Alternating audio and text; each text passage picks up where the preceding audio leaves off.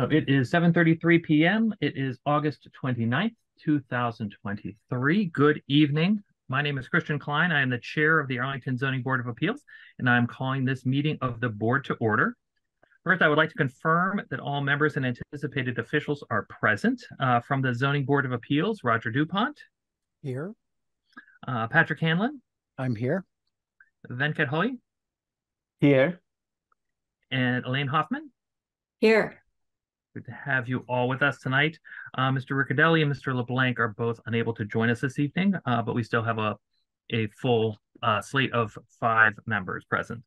On behalf of the town, we have Colleen Ralston, the zoning assistant. Here. Good to have you with us.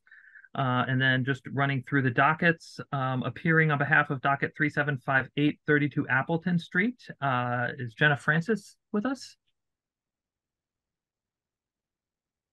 I see her box on the Zoom screen. Appearing for docket 3761 5 Mystic Lake Drive, Robert Anesi.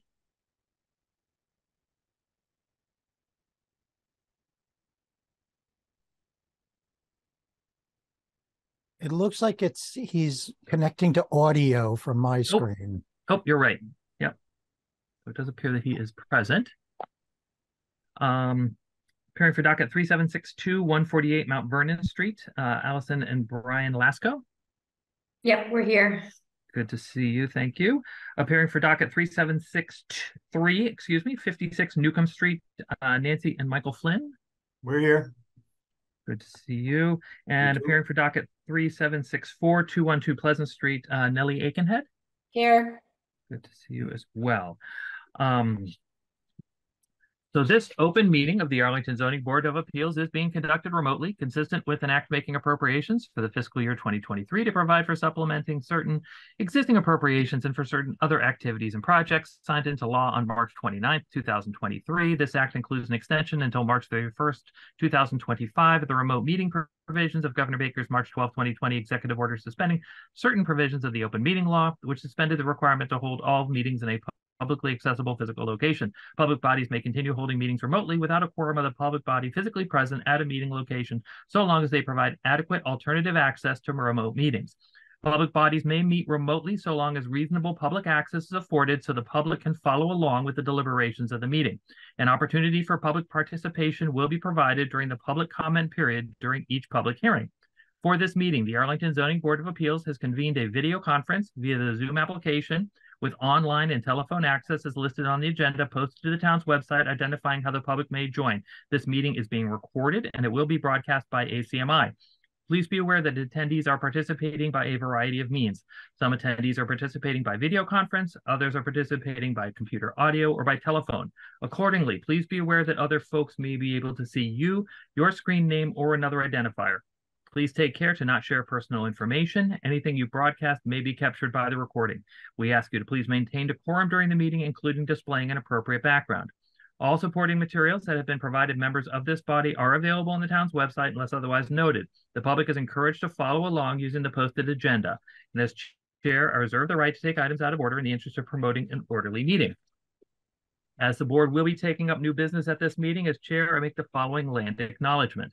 Whereas the Zoning Board of Appeals for the town of Arlington, Massachusetts discusses and arbitrates the use of land in Arlington, formerly known as Menotomy, an Algonquin word meaning swift waters, the board hereby acknowledges that the town of Arlington is located on the ancestral lands of the Massachusetts tribe, the tribe of indigenous peoples from whom the colony, province, and commonwealth have taken their names.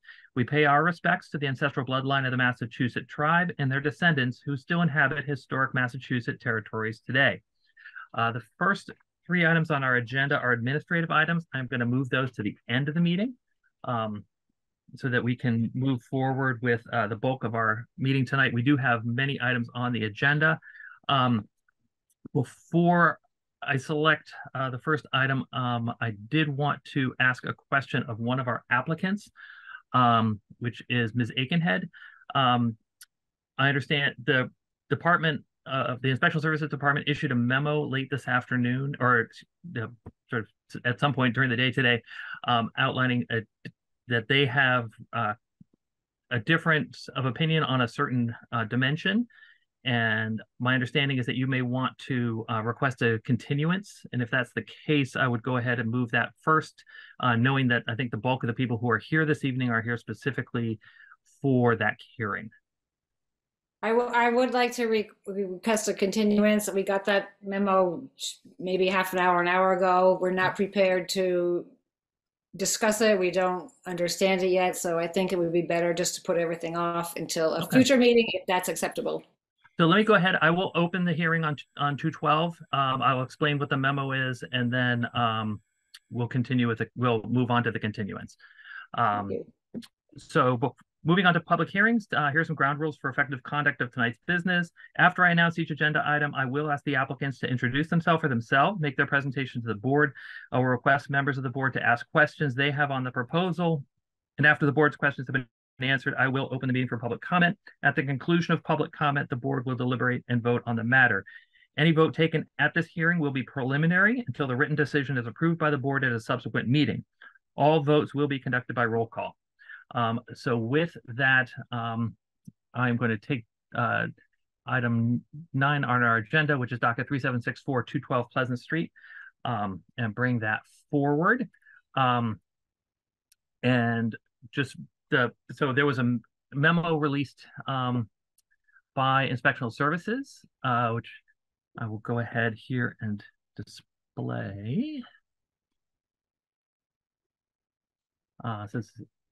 So effectively, Inspectional Services has calculated the average grade for 212 Pleasant Street based upon request. The average grade was calculated twice by 2 different inspectors. The result was an average grade elevation of 12.71 with a basement ceiling elevation of 19.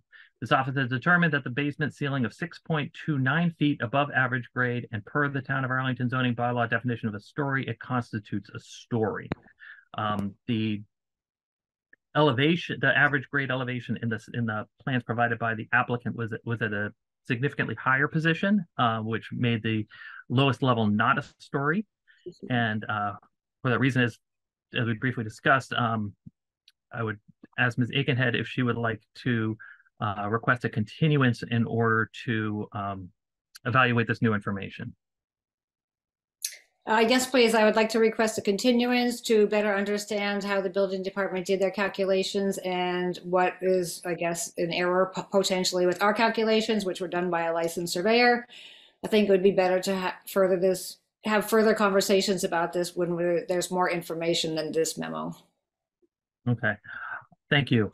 Ask Mr. Hanlon, do you see any issue with us moving forward with a continuance at this time? Mr. Chairman, no, I don't see any, as long as the applicant is consenting with that. It seems to me that it would save everybody a lot of time to get to understand this recent development and for everybody to be playing with a full deck. So it seems to me that it's an appropriate thing to do if the applicant requests it. Okay. With that, I will go ahead. I'll stop the share on that. And I will, Mr. Hanlon, can I ask for a motion to that effect? Excuse me? I apologize. I didn't mean to interrupt. This is Attorney Sarah Radigan. Mr. Chairman, would you allow me an opportunity to speak before you take the vote on the continuance? Are you looking to present testimony, or? This would be some questions, procedural questions about the status of the matter, and then also first, I'm sorry, just to clarify, I represent the neighboring property owners at 214 Pleasant Street, Miss Sabrina Howe and Mr. John Garber, who are on the Zoom call as well. And as you know, they submitted a letter to the board outlining some concerns. These are some technical points that I just wanted to ask this board about before the case is continued. I think if we can limit it to sort of technical questions about based on procedural matters. Yes, that's what I was going to suggest. and with apologies to the many people who are on this call specifically for this hearing, I don't want to get into a place where we sort of hear the whole hearing tonight, knowing that we're just going to continue anyways. And so I would really rather, if we can keep it to procedural matters, I would appreciate that. Sure. The first one is just a request for a clarification. The petitioner's letter to the board suggested that this was a quote unquote reopening of a hearing. And I just wanted to ask this board if this is a new application or if this is a continued matter from the previous application. Oh, thank you. So the previous application was withdrawn, and so this is considered a new application. There was some confusion, I believe, when this was initially requested to be put back in. The thought was that it could be reopened, and but no, it has a new docket number. It is a new hearing. And then the follow-up question to that is, does the board need to make a decision about allowing a repeated petition since the substantive plans haven't changed in terms of what's being requested? So the request was to withdraw, and the request was allowed without prejudice. And so the board is allowing the petition to be, the application to be resubmitted. Thank you. I understand. Thank you. So just the three other comments, questions and requests that I wanted to put out there. And again, I'm trying not to get into the substance of the hearing. The issue of the question of whether the basement was a story came about by some sort of difficult processing of the application materials by my clients who were trying to understand how the calculations of average grade were made. And the difficulty they had was that the proposed site plan, part of the difficulty was that the proposed site plan did not show elevation levels or what points were taken for their calculations. And so this is just simply a request that this board requests that the applicant do a little bit more of a thorough job of showing their information on a proposed site plan that we can then review as well. I realize that they'll be going back to the commissioner to get a better understanding of what's going on here. So I'll leave that to them.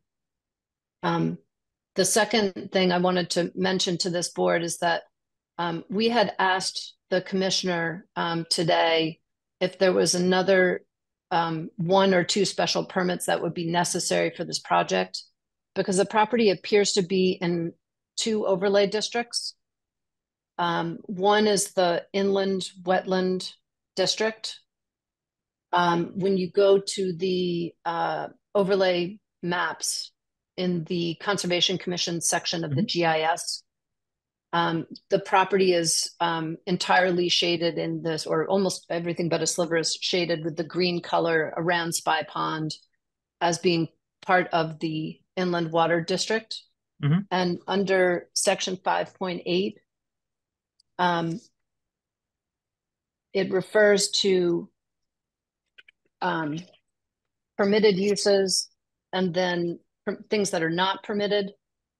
And I'm reading from 5.8.4a, which refers to the fact that no structure intended for human occupancy, I'm paraphrasing, shall be altered, enlarged, or otherwise moved for any purpose unless a special permit from the Board of Appeals is issued. And we spoke to the commissioner. He wasn't sure about this process because he hadn't seen it before and needed to defer to a conservation commissioner who he thought might have more information, who is out on vacation this week.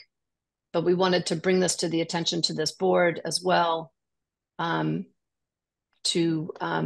make you aware of that, that issue was one that needs to be addressed.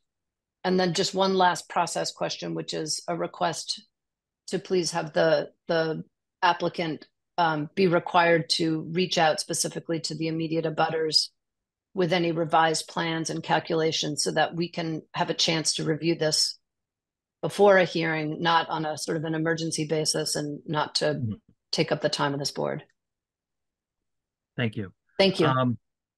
And thank you for allowing me to comment. Certainly. So with that, I would like to go ahead and continue as a part of the motion to continue. I think it would be appropriate for the board to request that all new materials be posted, be provided to the board a certain amount of time ahead of the following hearing. And with that, I know that we typically would do so, typically postings are 48 hours ahead, which for this board means Friday, the end of the day, Friday. And so we could request that time as well. Ms. Aikenhead, you have your hand up. I don't know that this is the place to debate anything, but I did want to comment on the attorney's comment about the inland wetland district. I am fully prepared to respond to everything in the letter from all the neighbors. I was not prepared to respond to the memo from the inspectional services that was posted an hour ago. I did share all my stuff a couple weeks ago. We're not in the inland wetland district. We are in the upland resource area, which is a 100-foot wide buffer around Spy Pond that is under the jurisdiction of the Conservation Commission. We have completed all the required state and municipal wetland protection filings and permitting requirements. We've completed that in 2022, and we have been issued an order of conditions. Okay, thank you. Mr. Chairman? Mr. Hanlon? I wondered if we're doing a continuance and we do have the ability to plan, this has been around for a while. I would like to suggest that all of the parties be asked to get their papers in by Thursday rather than Friday. Friday puts everybody up against a weekend, which is always a little bit difficult. And the town only is technically open for Friday morning, so that going Friday is a lot later than Thursday than you'd think as a practical matter. And I figure that it ought not to be an excessive burden to ask people to have their papers in by the end of the day, Thursday, which gives everybody a little bit more chance to take stock of the papers that are being submitted. Okay, so the next available date we have is September 26th. So we would be looking to continue to September 26th with documents provided by end of day September 21, Thursday, September 21. Is that acceptable to the applicant? Yes, that's fine. Okay. Then with that, Mr. Hanlon, may I have a motion? Mr. Chairman, I move that the application be continued to a date certain of 9/26 at 7:30 or as soon thereafter as it may be heard, and that that the board request the applicant and others to provide any written papers that they wish the board to consider by the end of the day, Thursday, September 21st. Second. Thank you, Mr. DuPont, and thank you, Mr. Hanlon. Vote of the board. This is a motion to continue to date certain of Tuesday, September 26th, 2023 at 7:30 p.m. With new documentation provided by end of day on Thursday, September 21st, 2023. The roll call vote of the board, Mr. DuPont. Aye. Mr. Hanlon? Aye. Mr. Hawley? Aye. Ms. Hoffman? Aye. And the chair votes aye. We are continued on 212 Pleasant Street. Thank you all. For all of you who came out this evening, thank you very much. We look forward to seeing you next month. Thank you. Thank you. Thanks, everyone. Okay.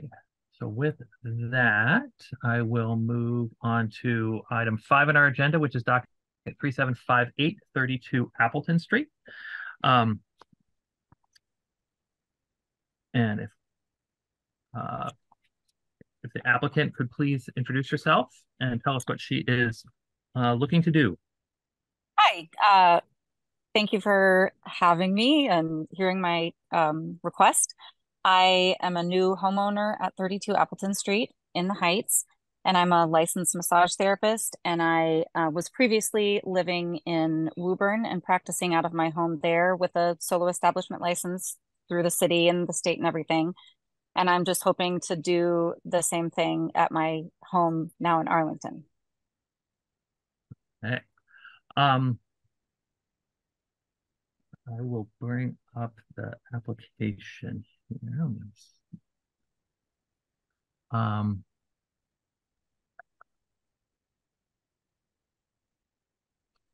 So there are 2 applications that were filed. There was an initial application, which is an application for a special permit, and then that was the advertisement went out as a request for a special permit, and then there was a follow-up application as a request for a variance.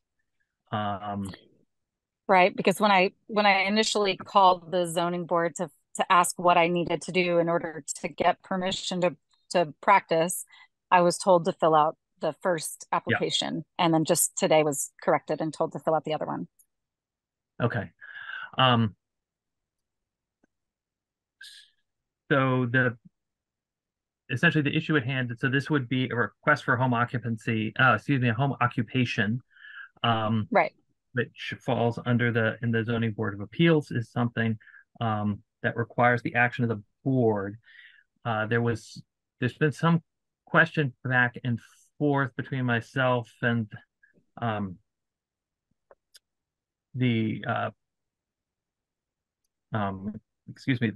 Champa, who is the Director of Inspectional Services, in regards to the use that is being requested. By the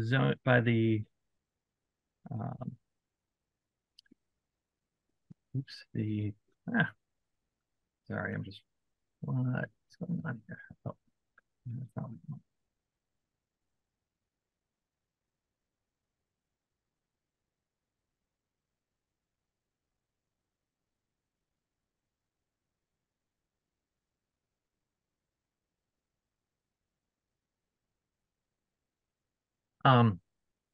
Under the zoning bylaw, there are specific things that are eligible for home occupation. Oh, of course, it is now crashed. Okay. So home occupation does not allow things which are categorized as a bigger part, and I just need to reopen this because I do want to make sure I read this correctly into the record.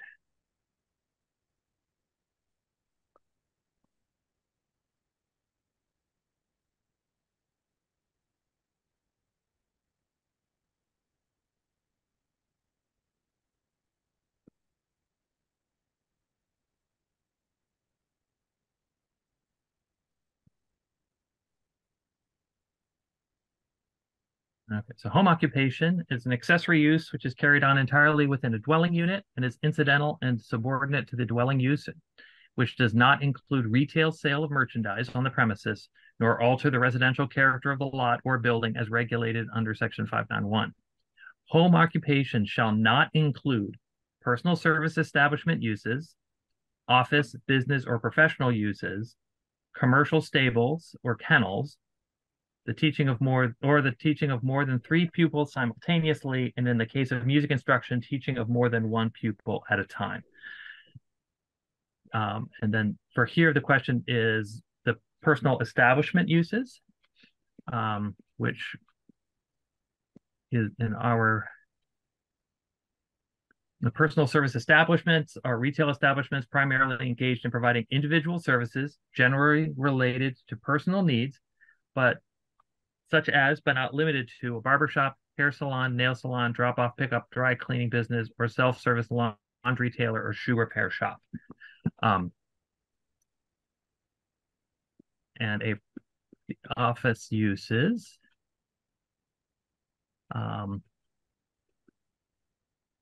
So office, business, or professional building or portion of building used to provide services to customers or clientele, such as an insurance agency, real estate office, service that involves some specialized skill or knowledge typically obtained through advanced education and training, such as an attorney or architect. The term office, business, or professional shall not include medical offices for a physician, dentist, or other healthcare professionals. So an office, medical, or clinic is a buildings containing offices, facilities, providing medical, dental, psychiatric, and related healthcare services for outpatients only. Office, medical, or clinical shall not include a hospital. So I had asked the building inspector to clarify where the town considers massage, because the word massage does not appear in our zoning bylaws. And he had responded that massage has historically been classified as a personal service unless the applicant has advanced training and certification that allows them to provide services that propose to treat medical conditions. So the primary issue before the board is if this is a personal service use, then it is not an allowed use for a home occupation. And as such, under state law, the board is not allowed to grant a variance for use. And so the board would not be allowed to grant a variance to allow a personal service to be used as a home occupation. However, if that's based on the determination of the zoning enforcement official. And so the question then becomes, does the board agree with that determination? And if it does not, is the board able to act upon that, or does the board need to defer back to the zoning official and then proceed with an appeal of the decision of the building inspector? So unfortunately, this is kind of a little bit of a muddy quandary for the board. I know some of this information came in rather late, so I do want to just sort of run this through with the board, see where people sort of fall on this question. Primarily where the zoning official has made a determination that typically massage is considered a personal service unless there is specific advanced training. And I guess let me go ahead and actually ask that question of Ms. Francis, sort of the nature of her training and whether it is more towards just sort of general massage or massage as a therapy for medical condition. I see a variety of clients typically, and I do often treat people. I mean, I don't know what the classification would be. I often treat people who are recovering from injuries and, knee replacement surgeries and that kind of thing. I have a certification in pre and postnatal massage, as well as a technique called positional release, which is great for chronic pain, such as things like sciatica and fibromyalgia.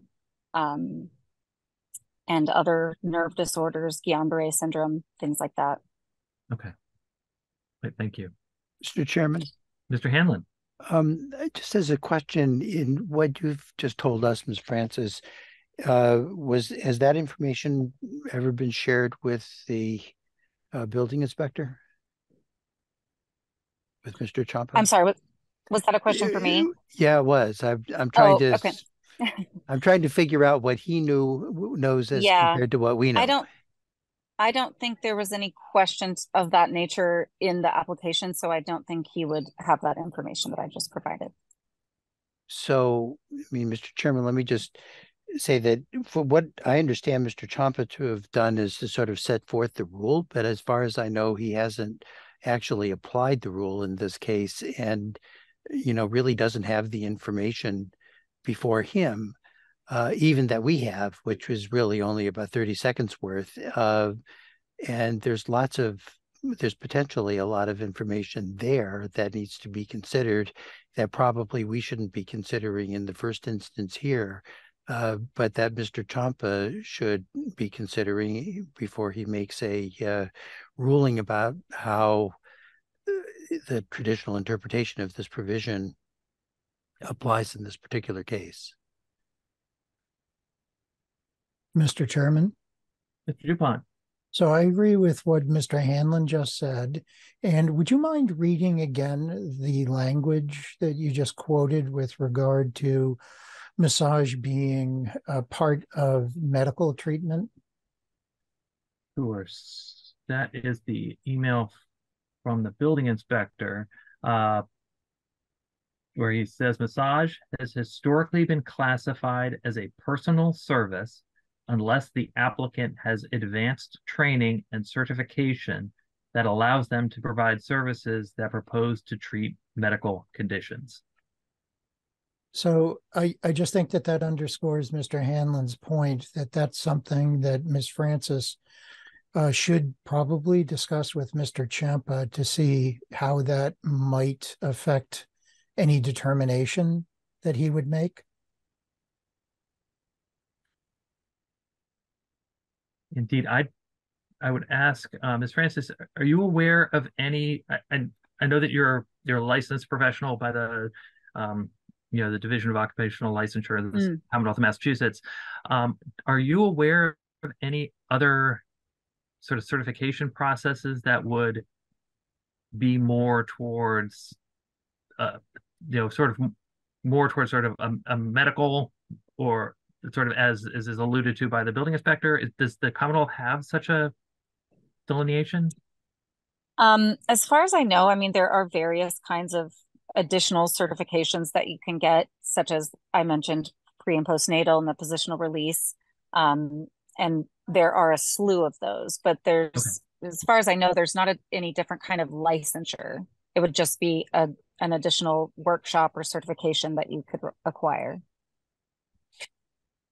Okay. Mr. Chairman.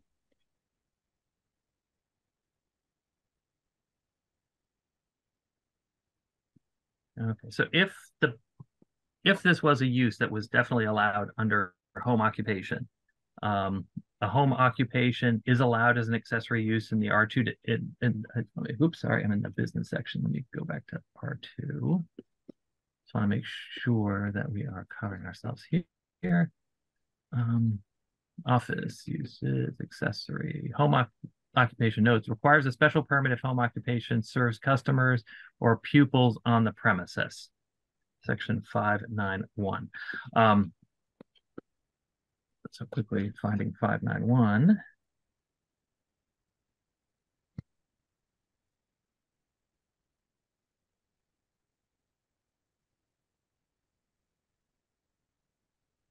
Oops. So under 591, in any residential district, a home occupation is permitted if all the following conditions are met. No non-resident shall be employed therein. Not more than 25% of the existing GFA of the dwelling unit in the principal building, not to exceed 600 square feet, is devoted to the home occupation. And no stock and trade commodities or products shall occupy space beyond those limits. There shall be no display of goods or wares visible from the street. All advertising devices visible from off the lot are specifically prohibited. The buildings or premises occupied shall not have a detrimental impact on the neighborhood due to exterior appearance, emissions of odor, gas, smoke, dust, noise, etc. And use shall not become objectionable or detrimental to any residential use. Any such building shall include no feature of design nor not customary in buildings of residential use. Where permitted or allowed by special permit in the use regulations, a physician may operate an office from the physician's residence with up to one non-resident employee.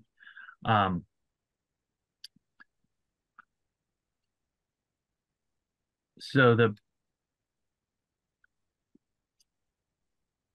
if the use was clearly allowed as a home occupation use, the board would be able to approve use, to have an employee, for the occupant to have people in the home for the purpose of the use.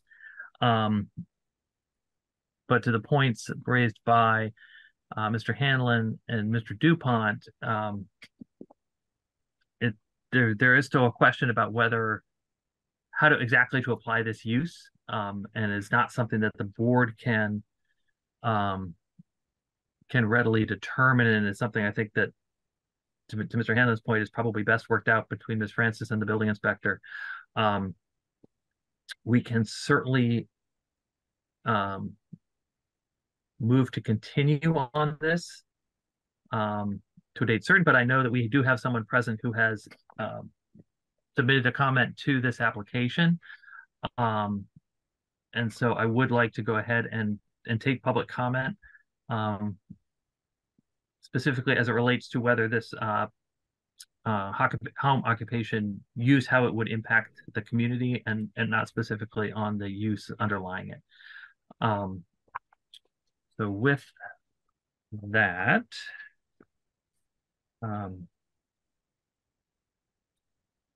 I'll now open the meeting for public comment. Public questions and comments are taken as they relate to the matter at hand and should be directed to the board for the purpose of informing its decision. Members of the public will be granted time to ask questions and make comments. Members of the public who wish to speak should digitally raise their hand using the button on, I can never remember, these are partition tab, the reactions tab now. In the Zoom application, those calling by phone, please dial *9 to indicate you'd like to speak. You'll be called upon by the meeting host, asked to give your name and address, given time for your questions and comments. All questions are to be addressed through the chair. Please remember to speak clearly. So with that, we have Mara Georgie. Yeah, close enough. I live at 11 Acton Street, and I know for everybody on the zoning board, you know that is directly across the street from what do they call themselves? Arlington Heights Nursery School. So my concern is we are already overburdened by people who are asked to park elsewhere and do not. So I saw on Ms. Francis' application that there is space in my driveway. I would like to know, is there a way that is there an enforcement mechanism for that? And that the other thing would be that she just would not put her car out in the street. It's, we watch middle school kids nearly get run over on a daily basis. Thank you for that. Ms. Francis, what would be your intention for customer parking? Yeah, thank you. We have, I don't know if you're familiar, Mara, with the property 32 Appleton Street, but it's a very long driveway. And I would never have more than one client at a time, and I would not have to move my car onto the street, and they could easily park in the driveway behind my car because I would not need to leave while I had a client there. Right. Okay, so that sounds like good intention. I don't know what the board has the ability to do or not do, but I just wanted to put that out there. So thank you for allowing me to speak. You're very welcome. Are there others who wish to speak to this application?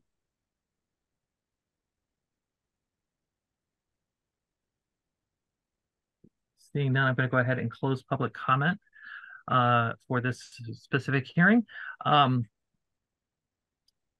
So with that, Ms. Francis, would you be amenable to us proposing a continuance to allow you to try to discuss further with the Inspection Services Department and see if we can find a workaround to the question of what the appropriate use should be?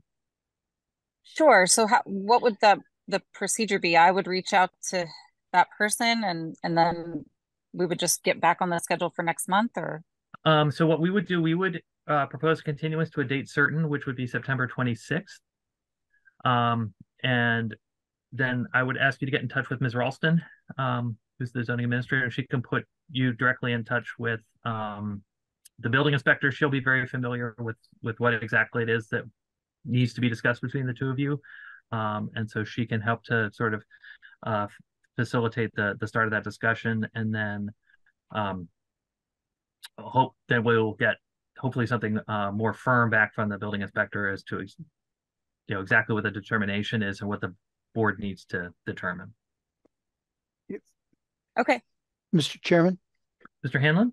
I was wondering if we could I'd like to be a little bit more clear on one thing. The record doesn't say yet whether Ms. Francis is proposing to have any non-resident employee on the property. So you're shaking your head.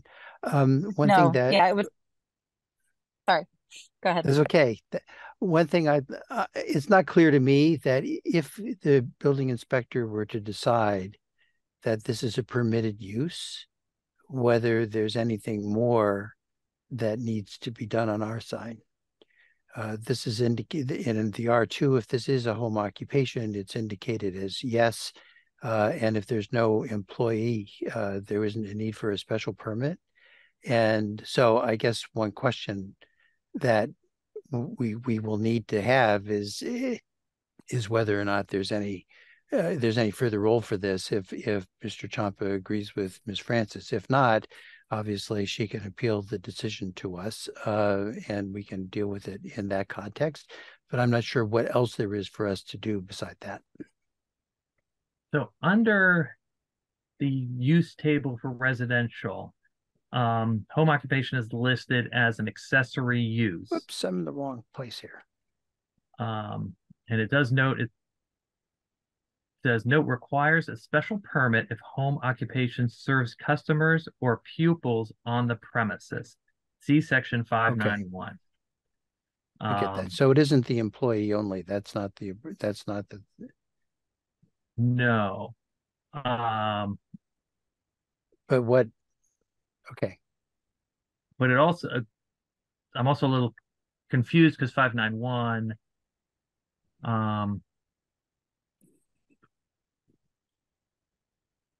makes no statement about having, it has a statement about non-resident employees, but it has no statement about students or right. customers.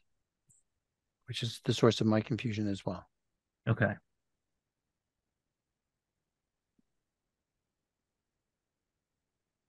Well, I'm sure we'll have time to figure this out before the end of September, but it is a question. Okay. Then with that, I would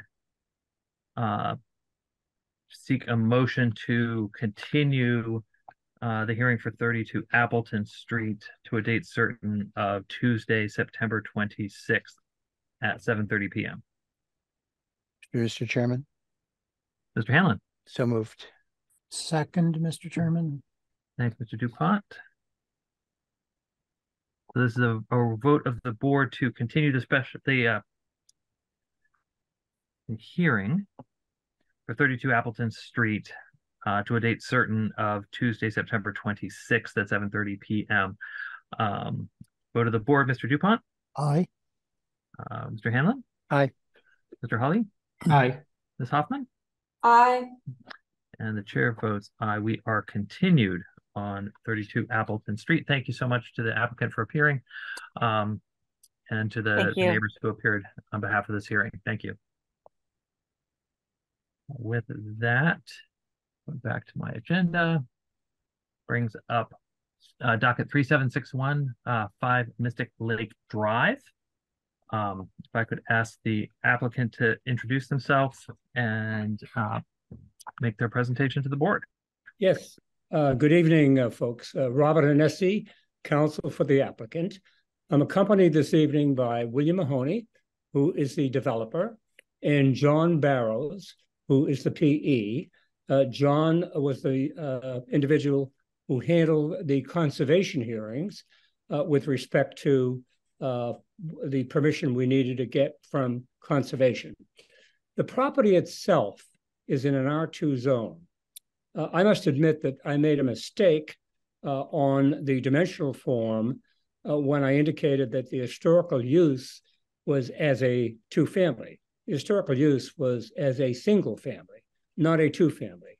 I have submitted corrected dimensional forms and a corrected special permit app fixing that.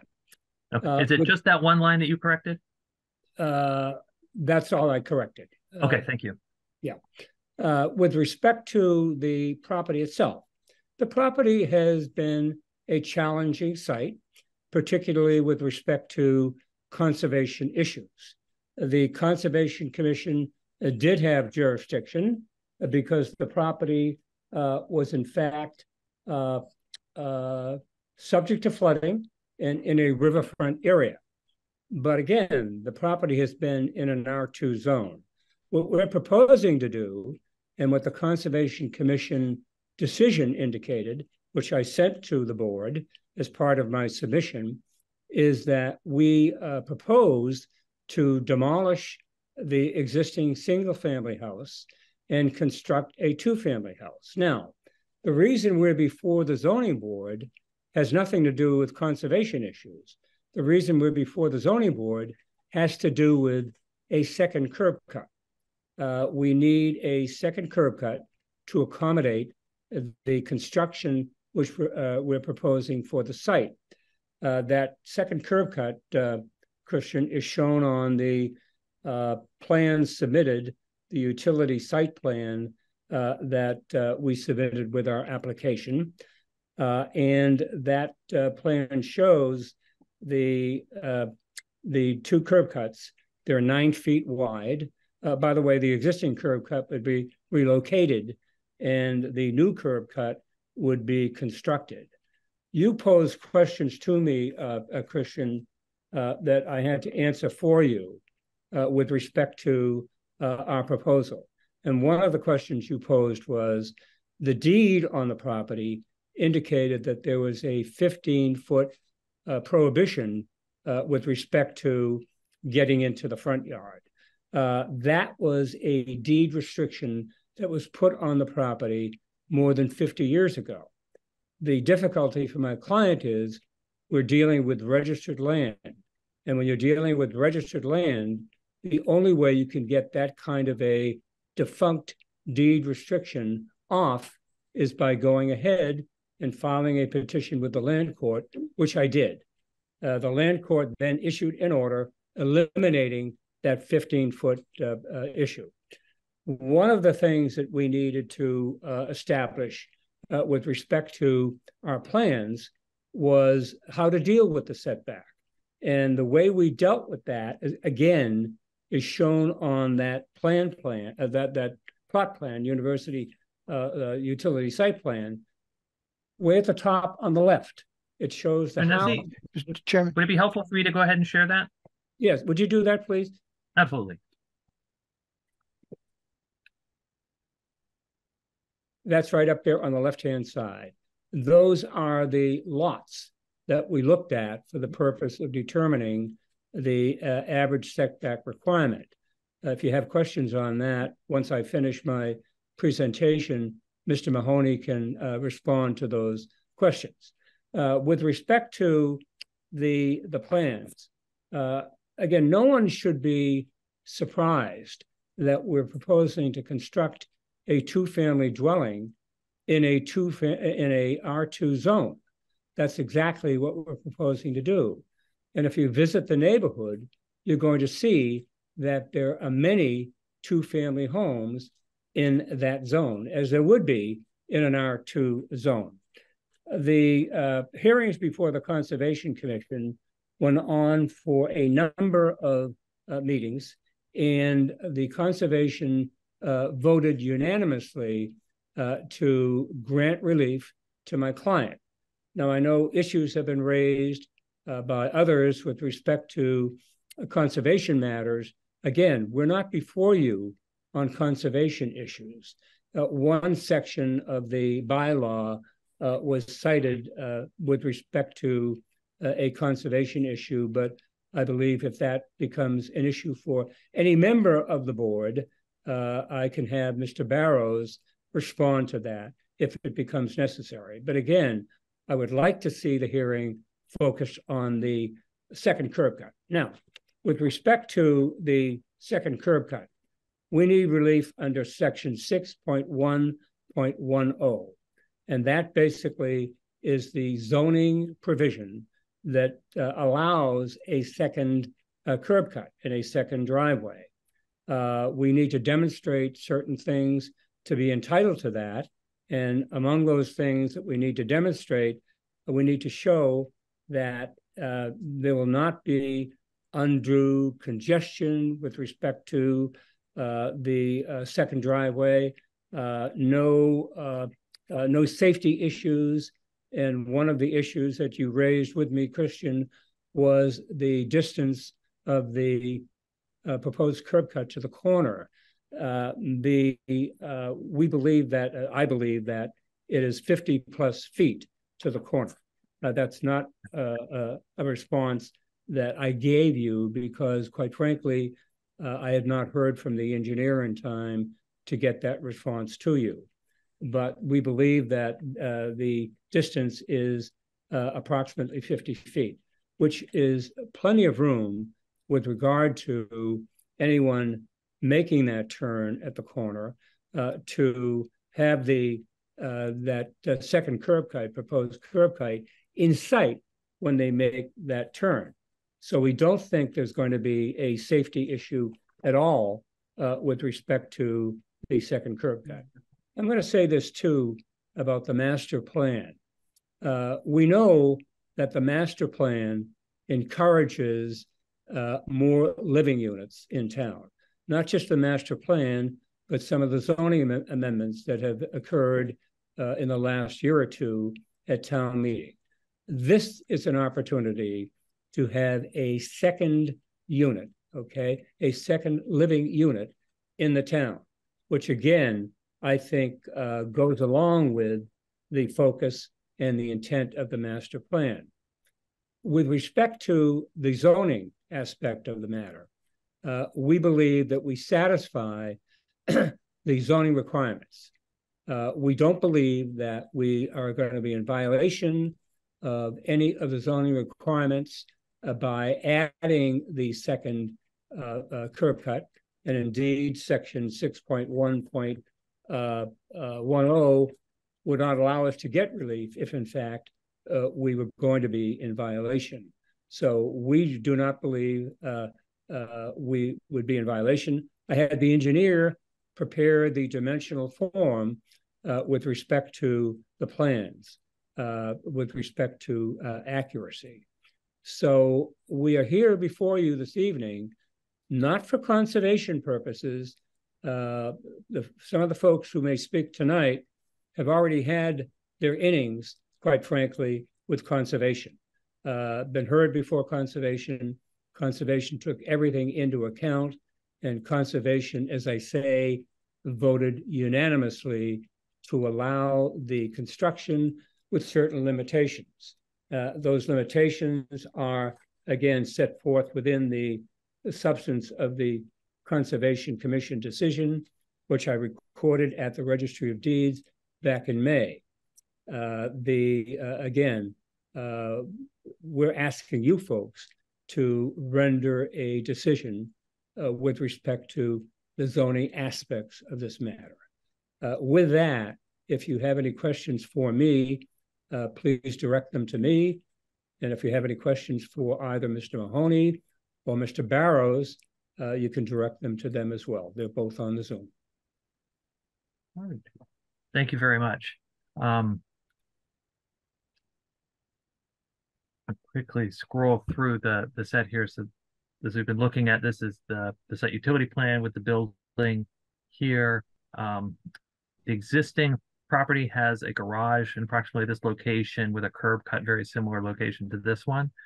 So this would be a new curb cut for a second driveway. This curb cut is proposed to be relocated per the notation here on the plan. And then this is the edge of the Mystic River and the dimensions off the edge there. That's not what I want to do. That's the square footage of the different floor levels, I believe.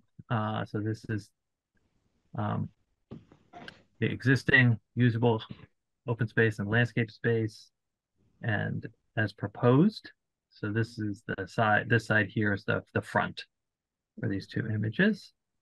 So this will be the front elevation.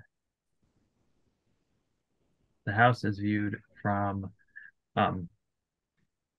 Mystic Lakes Drive. The two side elevations. This would be facing the abutting neighbor to the left. This is the elevation that would face Mystic Valley Parkway. And then the rear elevation, which would also technically front onto Mystic Valley Parkway. Structural, this is the basement level plan. Note that it does have egress windows to either side.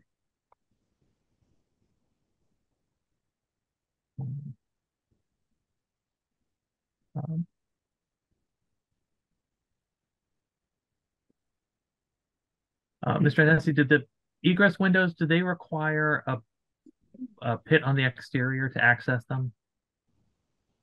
Bill? Yes, they do. Can you hear me? I can, yes.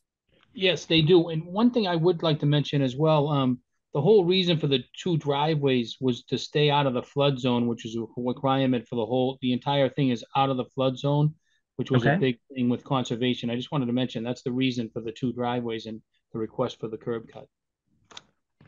Thank you. You're welcome. The second floors, and then I believe this is the attic floor.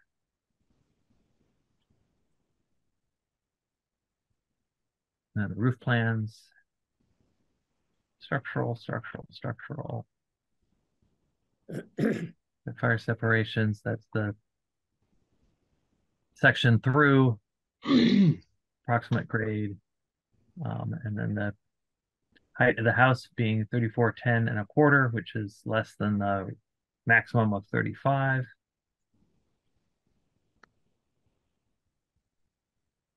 And then just some construction details.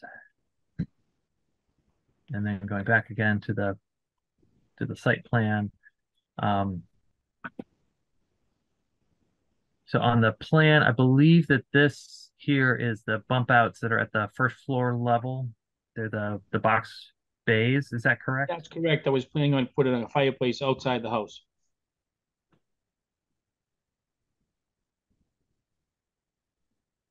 Mr. Mahoney, can you comment on that? Yes, can you hear me? Yeah. Okay, yeah, I thought I did Oh, comment. sorry. It's okay. Yeah, those are going to be fireplaces. A little, it's off the ground. It's about 3 feet from the ground, and it's just about 18 inches deep, or give or take, about 4 feet wide. And there's a fireplace in there. Oh, okay. And then the window wells are not shown here for the basement, but are they past the end of the driveways? Correct. Yep, they're right about the end. Yeah, the other thing that I think you guys have, not on this one, it shows them on there. I don't know. I know I just saw them on something, but I don't. Yeah, they're definitely past the driveways. Yes, they're Okay. several feet past. Okay. So the request that's being made is in regards to section 6110, which is location of parking spaces. So 6110A, parking in residential districts. Do you see the zoning bylaw now, or do you still see the plan? Excuse me? Oh. I'm sorry, Mr. Hanlon, what do you see? The zoning bylaw. You see the plan. Okay. So so for single family, the second paragraph, not more than one driveway shall be permitted unless there's a finding by the special permit granting authority for the development that a second driveway or a driveway that makes more than one intersection with a street may be added in a manner that avoids an undue concentration of population, allows adequate provision of transportation, and conserves the value of land and buildings in the vicinity. In no case may a second driveway for a single family, two family, duplex, or three family dwelling violate any other dimensional or density regulations for the district in which it is located. and then no more than 2 driveways are permitted. And then in that first paragraph under parking in residential districts, so no parking shall not be permitted in the area between the front lot line and the minimum front setback, except on a driveway not exceeding 20 feet in width, leading to required parking spaces. Off-street parking is permitted in the side yard, in the rear yard on a paved driveway, or in the case of a corner lot. Number 2, in an attached garage. Number 3, within the foundation of a dwelling. Any driveway leading to off-street parking on a lot cannot exceed 15% downward slope. Space designed for parking within an existing garage is determined to meet the requirements. Side yards used for parking shall have a vegetated buffer when abutting a lot used for residential purposes to minimize visual impacts. So returning to the plan here, I know that there was a revised plan that was provided that indicated that there would be some sort of planting in these areas on the outside of the proposed parking. I did want to ask the applicant how they were going to be addressing providing a vegetated buffer when the distance to the property line is so tight in regards to the parking space here to the left side of the property. I was going to try and put a hedge there as to the best of my ability. I mean, I suppose I could probably squeeze a few more inches to the right. I could take off the fireplace if you guys wanted. I could probably put those inside the building, and then I'd have a few extra feet to push that over. I think we put 3 feet on that, but I'd have to talk to conservation. I can't imagine they'd have a big, difference to move that in a foot or so to accommodate that. Okay. I don't know if you guys could make that a requirement. I'm happy to do it. It looks like it's pretty close over there, and I can certainly understand that. And the question's certainly valid. And I was also a little concerned that the proposed curb cut seems to be offset from the driveway, especially with the location of the electrical box right there on the curb. So it would seem that having the Go ahead. I was gonna say having the driveway a little bit closer to the house would help to align the curb cut with the driveway and to provide a little bit more space around that electrical box. Yeah, like I said, I have no issues trying to pull that a little closer. Like if it meant getting rid of the fireplace, I'm certainly willing to do that. I'd probably have to, if you guys say give me a condition, I'd probably have to run it by conservation, but I can't imagine they'd have a big problem if I cut that and just push it to the right a foot or two, whatever you guys think is necessary. You'd certainly be willing to do that. Okay. And the only other question I have, so there was a question that had come in, a couple questions that had come from residents in regards to section 5.7 of the zoning bylaw. Okay. Which I will go ahead and scroll back up to. Oh, too far. And which is, come on. Oops, I went too far again. 5.7 floodplain district. So just wanted to ask if the question of whether this property is located within the floodplain district and whether the property is in compliance with the requirements of this section of the zoning bylaw. Christian, I'm going to let John Barrows answer that. But in your opening comments, you made a statement that this comment came in from a resident. Mm-hmm. He is not a resident, okay? I want that to be clear for the record. He is not a resident. He appears frequently on zoning hearings and ARB hearings, but he is not a resident. All right, John, would you address that issue, please? I'd be happy to. Good evening. So just to give you a little background on, how site came about with the developer. The first thing we did when we started on the project was to, have a survey done with elevations, determined what the flood plain or the 100-year flood elevation was. We applied to FEMA to receive a LOMA, which is a letter of map amendment, you should probably know. And because they do a broad stroke on their maps that show, a large area. So we defined the flood elevation And the developer worked with that line or the elevation and the Conservation Commission, and when we brought everything within that elevation, which is 7.1. So we went back and forth a number of meetings with the Conservation Commission, make sure that all of the different parts of the project, the structures really were inside the flood 100-year flood elevation, which also designates the limit of the floodway as well. So we have designed the site to fall within I should say outside of the flood hazard areas. Okay. So I would just note that this section of the bylaw, as stated by Mr. Nessie, is not is not being requested that the board review this section of the bylaw. Yes. I only mentioned it because it was referenced in a letter to the board. I understand. Yes. I agree with that. And that the only matter that is before the board this evening is the matter of the second driveway. And if the board should be taking a vote this evening on this application, it might be worthwhile for the board to consider a condition noting that the board has not made any determinations in regard to section 5.7. Just as something to consider going forward with this. Mr. Chairman. Mr. Hanlon? So I take it if that turns out to be what happens, the applicant would be proceeding at its risk. The building inspector, as far as I know, has not made a determination on this and could do whatever he chose to do. But they would simply not have a permit that authorized anything under that section of the bylaw. Is that correct? So that section of the bylaw, I believe, does provide that the board is able to provide a special permit in certain cases. And so I just would want it to be clear that the board isn't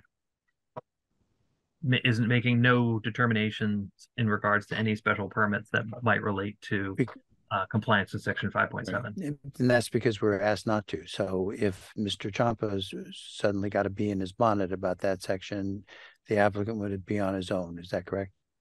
Yeah, certainly. And the applicant could apply again to the Zoning Board of Appeals for a specific determination in regards to that section. This was all vetted with Mr. Champa. Okay. The plans were, yeah. Perfect. Are there questions from the board for the applicant?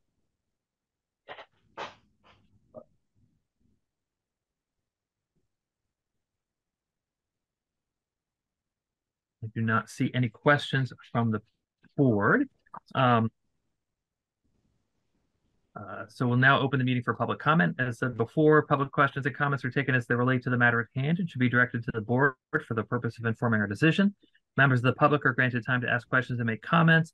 Those who wish to speak should digitally raise their hand using the button on the participant tab. No, sorry, it's not on the participant tab. It's on the reactions tab.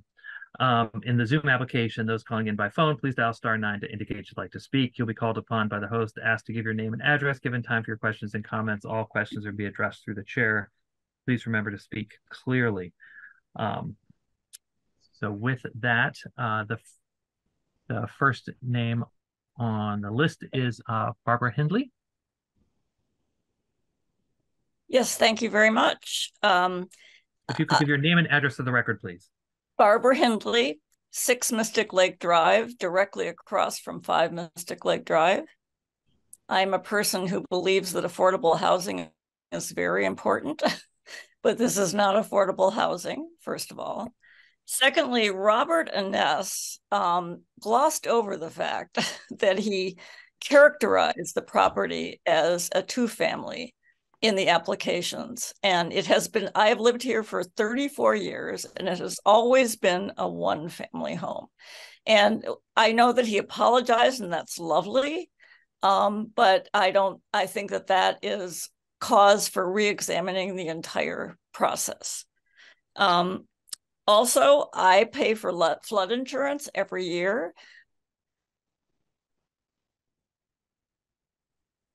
charge flood insurance to these new occupants, and I don't understand why that would be the case. I've paid flood insurance for 34 years, and I paid it this year. To be totally honest with you, it's very intimidating for me to speak to a group of men. I'm a single woman, a widow living across the street, and it's frightening to me to speak out in this way. But I think that Arlington is making a huge mistake by tearing down perfectly fine single family homes and replacing them with high, I mean, you know that these condos are going to sell for more than $1 million. That is not affordable housing. And the fact that CHAPA was quoted in any aspect of this case is absolutely ridiculous. CHAPA is for affordable housing, not this kind of housing. And I'm frightened to say this because I know the contractor is here and his lawyer is here, and I'm right across the street. And it's frightening for me to say this. So I will stop there. Well, thank you very much for coming before us this evening. The comments of all the neighbors are very important to the board and our determination of the proceedings, and we appreciate your coming out to this evening. With that, I'll move on to the next on the list, which is Dave DiLorenzo. Hi, good evening. Thanks for good evening. To listen. Just name and address for the record, please. Dave DiLorenzo and Charlie O'Connell were abutters directly across the street at 10 Mystic Lake Drive. We, just as a process question, submitted a letter at 8:45 this morning that didn't show up in the docket. Can I assume that it was received and reviewed by zoning board members, or would it be necessary to read the letter into? If you wouldn't mind reading it in, that would be appreciated. Okay, I can paraphrase it in. I don't want to take people's time unnecessarily, but I do first want to then say that we strongly endorse Barbara Henley's comments. We appreciate everything that she had to say and see ourselves as aligned with her concerns. So, we also, the letter starts by saying that we appreciate the alterations that the developer has made, intended to decrease the amount of impermeable surface area of the new proposed construction to satisfy the concerns of the Conservation Commission. And we also understand that while the existing structure is a single family residence, the neighborhood is zoned for 2-family residences. And we support the need for additional housing in Arlington, particularly affordable housing. And if this project were to provide that within the same footprint, we would be in favor of it. That said, we don't believe that the 5 Mystic Lake Drive property is well suited for expansion of its existing footprint or for conversion to a 2-family residence due to its constrained location overlapping a designated floodplain and floodway. And we understand that some of these issues have been brought up before, but but they haven't been addressed to the satisfaction of the abutters by the Conservation Commission, and this is the forum that we have. So I appreciate your patience and tolerance. I'll try and keep the comments regarding those aspects of our concerns brief. So we hope that generally this broad concern and specific concerns, which I'll go into, can be taken into consideration tonight. So first, just back to quickly the issue of how the application for this variance was presented as initially a 2-family. The house was the property was referred to as a 2-family property. It was, and I do appreciate the correction, but it was referred to consistently and in multiple locations as a 2-family residence. And beyond that, I think it's important to note that there is language supporting that, which to the effect that the proposal would modify the existing building, retaining its main characteristics and allowing continued use of the building as a 2-family residential structure. So retaining its main characteristics seems wholly false, not at all correct, and not addressed by the correction. Specifically, the proposal would change the design from that of a 1929 Arlington single family to a contemporary side-by-side condo with 4 levels of livable space, nearly doubling the gross floor area from 2,250 to 4,150 square feet, and nearly tripling the livable square footage from 1,776 square feet to 4,974. That's a substantial change. It is not a small change, it's a substantial change. That's concern number one. Concern number two was about the floodway designation, and I'll leave that aside for now. But the floodplain, I believe, has not been changed by the Conservation Commission. And the letter of map amendment that was received should not have changed that, because it only applied to the structure and not the lot. And so I think that, and I in my letter referred to the zoning bylaw 5.7.5b, and I am a resident, I'm not someone from out of town, just to correct that prior comment. But 5.7.5b, according to that, development to an existing dwelling in the floodplain district are permitted, provided that any expansion is limited to, quote, a maximum of 15% of the lot coverage existing when this section is enacted, provided that such expansions conform to this section 5, do not constitute substantial improvement of a structure. Substantial improvement means any repair, reconstruction, or improvement of the structure, the cost of which exceeds 50% of the actual cash value of the structure. Now, the developer's proposal would violate that provision, both by expanding well beyond 15% of the existing lot coverage and the construction of a building that would cost undoubtedly well more than 50% of the cash value of the existing structure. And again, while the above referenced a letter of map amendment from FEMA would exempt the future homeowners from the need to carry flood insurance, it does not apply to the entirety of the lot, nor does it release the developer from the obligation to comply with local zoning laws. The next concern is a little bit different. It was noted during the Conservation Commission hearing by someone who appeared very well versed in Arlington zoning bylaws that the existing setback from the road would no longer be sufficient if the footprint of the building were to change. I tried to wrap my head around the setback aspect of the bylaws and couldn't figure it out, but I'm not fluent in that, but I'm hoping that the zoning board can just consider that generally during your evaluation of the proposal in general. And then finally, and I say this with some reluctance, I don't mean to directly impugn the motives of the developer, but it's just come up as a concern for ourselves and for other neighbors. But the developer has on multiple occasions brought heavy machinery and dumpsters on site without retaining a permit, apparently without penalty. And it's led to concerns by us and other abutters that other obligations and agreements with the town, which the developer has consented to, will not be complied with.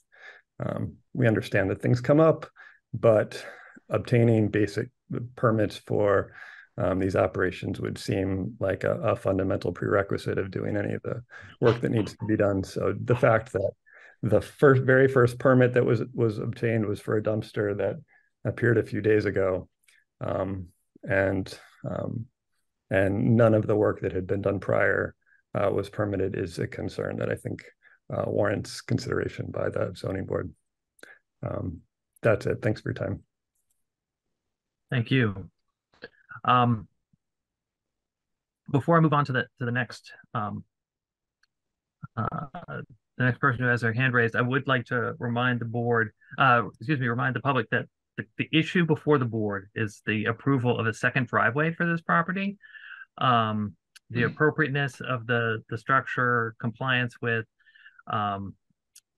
sections of the bylaw that have to do with inland waterways or with floodways, issues about approval by the Conservation Commission. Those are things that this board has no jurisdiction over at this time. The only thing that is before us is the question of the second driveway, and that is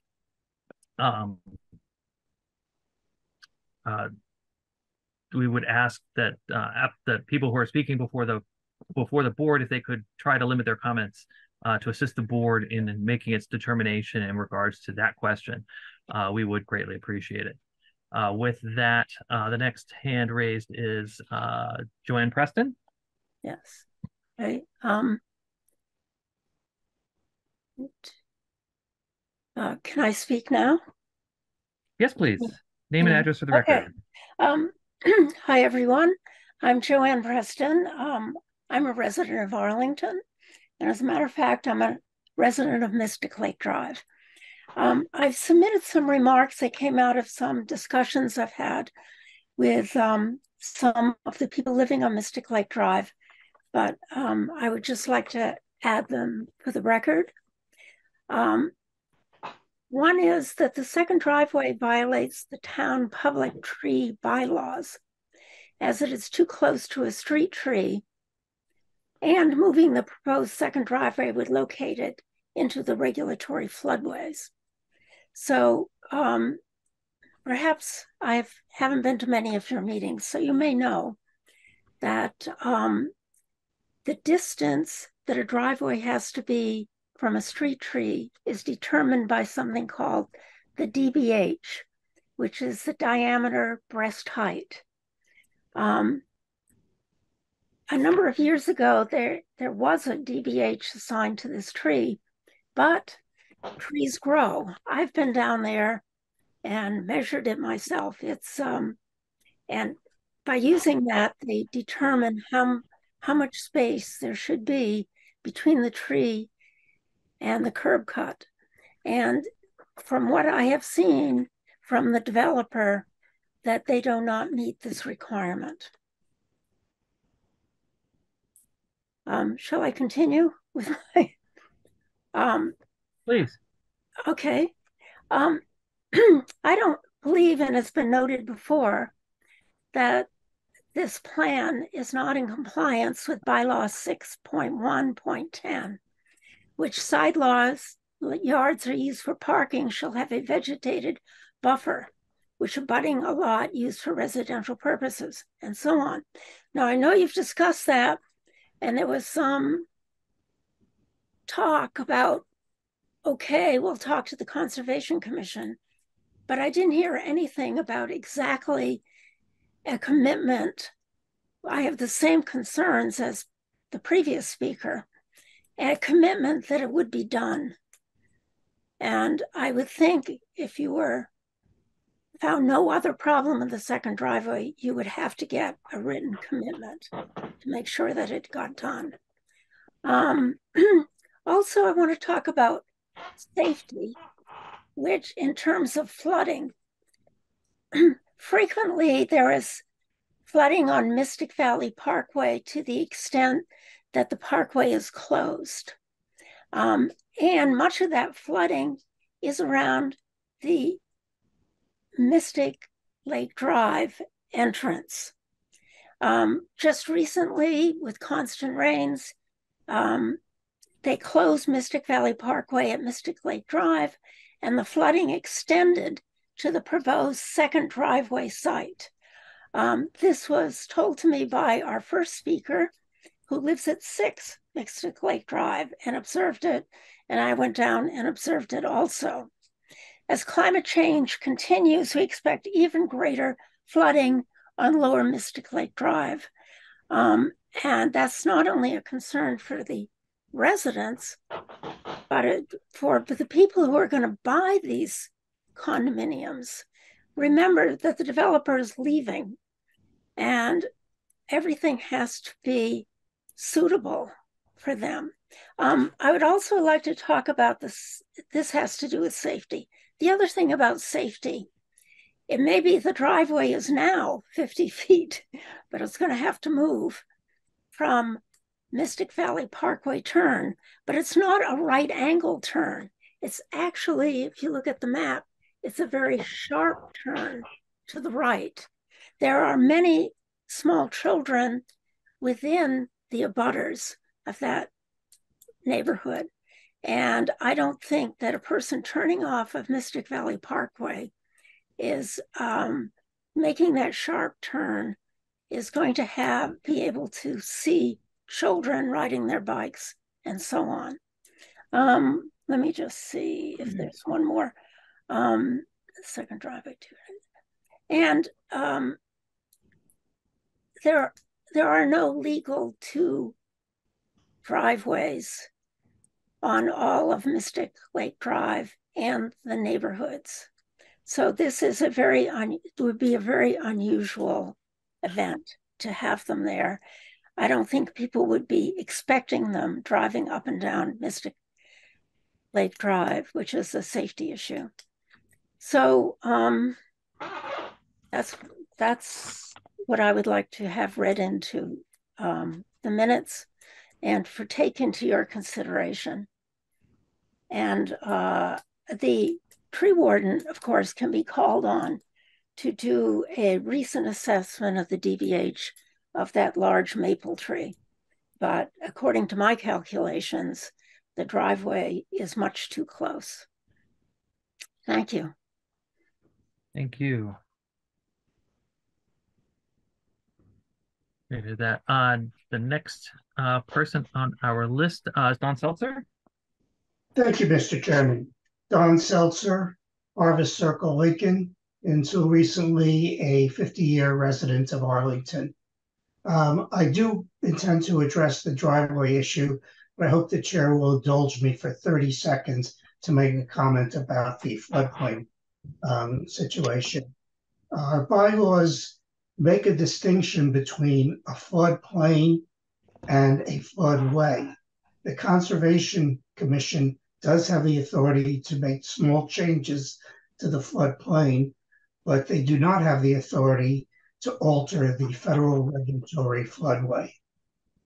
And there's also been new information that's come out since the spring Conservation Commission hearings. FEMA has issued a new preliminary flood map that does show that the proposed footprint of the new building does intrude upon the federal regulatory floodway. Onto the question of a second driveway. I'd like to, the driveways pose a pedestrian safety hazard because the applicant is only going with a very short setback in the front yard. We know that both tenants are going to have 2 cars each, as is usual practice, and there's not sufficient driveway length to provide for 2 of them.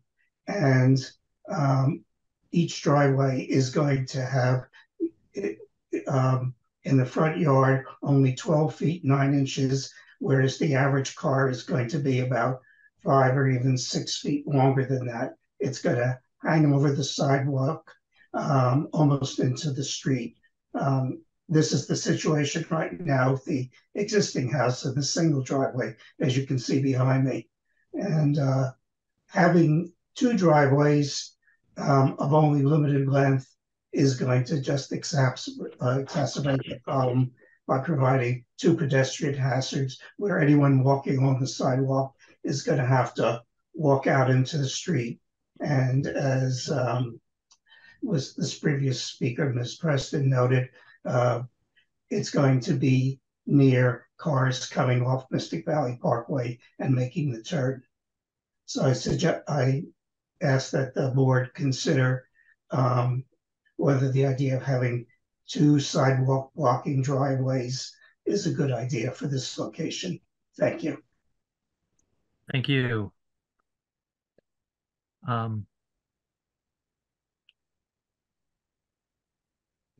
Next on our list is Serena Bray. Hi, this is Serena Bray. I'm at 16 Mystic Lake Drive, and I have 2 young kids, and I observe them where the curb cut is, or where the parking is going to be, that parkway, people often speed around that parkway because they're coming out of a rotary situation. So the speed at which people come off the rotary during, it really varies. It can be very calm, or it can be very, very fast because people are speeding out of the rotary. And if you were to make that turn, it is a very sharp turn. Another issue I thought of is during the summer and the fall, because we live near the Mystic Lakes, it's a huge amenity to the town, to many people outside of town. So many people often do park on Mystic Lake Drive because there's no signs that say no parking, residents only. It's literally open to everyone to park. So if you build a new building, which has 6 bedrooms, and you only have a few spaces, when people have guests, when there's visitors during the summer and the fall, it really makes parking pretty hard, because most of these houses, even though they're deemed residential, even for 2, residential R2, it's really hard to find parking in this one little street.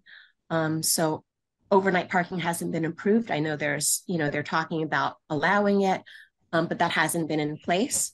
So I just feel like that's an issue. And then the other thing is that box that you pointed out, Mr. Klein, or that box is actually, I think the Department of Public Works often comes to check it because it runs the pumps to prevent sewage flooding or overflow when the Mystic Lake does tend to overflow. So I've personally had all these houses around here have had sewage flooding or flooding issues. This property, I know the previous owner, there's definitely, so that box should be protected, and the location of that second curb cut is really close, and probably should be, there should be more of a buffer. So thank you. Thank you. Really appreciate that. Next speaker who hasn't spoken before will be Steve Moore. Yes, thank you, Mr. Chair. Steve Moore, Piedmont Street. I want to commend Mrs. Hindley for being willing to come before the board and talk. I know it can be quite difficult, and it's important, as I think she stated, and I'm happy that she was willing to overcome her concerns and come and speak. And I would like to, with all respect, deserved respect to Mr. Anesi, I do want to raise an issue to do with the driveway's proximity to the intersection. I know that he feels that that 50 feet or the footage that is there now is absolutely sufficient for the space between the proposed curb cut and the Mystic Lake Drive. I'm not sure I'm saying the correct name, but that intersection. I do believe the traffic moves at fairly high speed on the Mystic Valley Parkway, and cars will come around this corner quite quickly. And 50 feet in a normal condition is not really sufficient here in this condition, with cars moving quickly and a public street tree right there between the proposed curb cut and the corner. The public street tree is to be retained. It is not to be damaged during construction or anything like that. And it is not a small tree. And I think that will impede any sight lines to someone coming out of such a curb cut, added driveway, into the roadway. This is one of the problems of Mystic Valley Parkway, where all the streets intersect. There's often residences close by, and a similar case came up a couple of years back where someone was proposing the same thing, another curb cut very close to the intersection, where I believe there was a stop sign at the time, and it just was kind of too tight. And I understand why this is being proposed. I don't think the solution being proposed is an adequate solution. And I also applaud Ms. Preston's comments about the addition of this curb cut and driveway could certainly impact the second public street tree, which is right there and quite close. And although it may be desirable for the developers to move around it and such, a lot of heavy equipment, a lot of construction, a complete tear down of what's going to be going on here is significant activity and will probably detrimentally impact these mature trees. One question, the front setback requirement of the zone is what currently, Mr. Chair, for this property? Front yard setback? So required front yard setback is 20 feet or the average setback for the street. Okay, thank you, Mr. Chair, because right now it looks to me like based on what I could interpret from the plans, which weren't, I don't know, it was like it's been copied too much. I couldn't tell how far it was exactly. It strikes me that this building is too close, intrudes into the front yard setback. And since this is a property that has a road that wraps around it, it actually has, a couple of yards, whether it's desired, it's the way it is. And it strikes me that they're intruding into that. Also, Mr. Chair, for you, I could ask the developer, what currently is the tree situation in the town? I see no tree plan, and it certainly is required for this project since it's a tear down. I don't know what trees are going to be taken as part of the process. And Mr. DiLorenzo had mentioned there's already been work done on the property. There's been heavy equipment there. I'm wondering what demo work has already occurred on this property that preceded the issuing of the building permit. Mr. Anesi, can you address the question as to where the permitting stands at the moment, and has the applicant spoken with the tree warden? Bill, can you jump in on that? I can certainly answer any of those questions, folks. As far as taking trees from the property, there's only one, and I think you guys can see it. And I'm not taking any trees. I have had some, very minor discussions with the tree warden. There's these 3 street trees that are noted on the plan that we've been discussing. And certainly all of those will be protected. And I really disagree with the fact that this far one towards the corner, I mean, there's no branches coming to that for, 15, 20 feet in the air. I don't have a picture of it here, but I don't feel as though that's going to be impeding anyone's view as far as coming to and from the street. And I don't know if I don't think people are flying off the parkway onto that street too often. I don't think it's really a cut through. People stay on the parkway there. Aren't you going to be planting a tree with respect to conservation as well, Mr. Mahoney? The plantings that they're requiring are quite extensive all over the property. And I'm also willing to commit to this proposed hedge, Christian, that this certainly willing to put that in anything you guys want as far as the order of conditions, because I'll certainly try my best to keep that. That's definitely going to be in there. I didn't just put it on here to not do it. You know what I mean? So that would definitely be something that we would definitely take care of. Absolutely. And the whole point here is we try to do all this the best way we could as far as keeping the new property out of the flood zone. And that's which we've been able to do. And that's the reason for this whole meeting tonight, is to do that. And the other part of this whole thing is the conservation. We were trying to work with them, and we had several meetings. We had quite a few plants. That whole backyard, it doesn't show here, but there's going to be plants all over the majority of that yard is going to have quite a few plantings there. Mm-hmm. And I'm willing to commit to that. The trees aren't going to be damaged in any way. We'll certainly have those protected during construction. Okay. Mr. Chair, that is certainly good to hear, because that is a big concern, and I suppose it is a subjective issue about whether or not that curb cut is too close to the intersection. However, I would suggest discussions with the tree warden that aren't just passing or minor, but we do need a tree plan, and that will have to be approved by the tree warden, which is different than the Conservation Commission's purview. And that would be a good thing to occur. Certainly, if there's going to be increased plantings, that's all good news.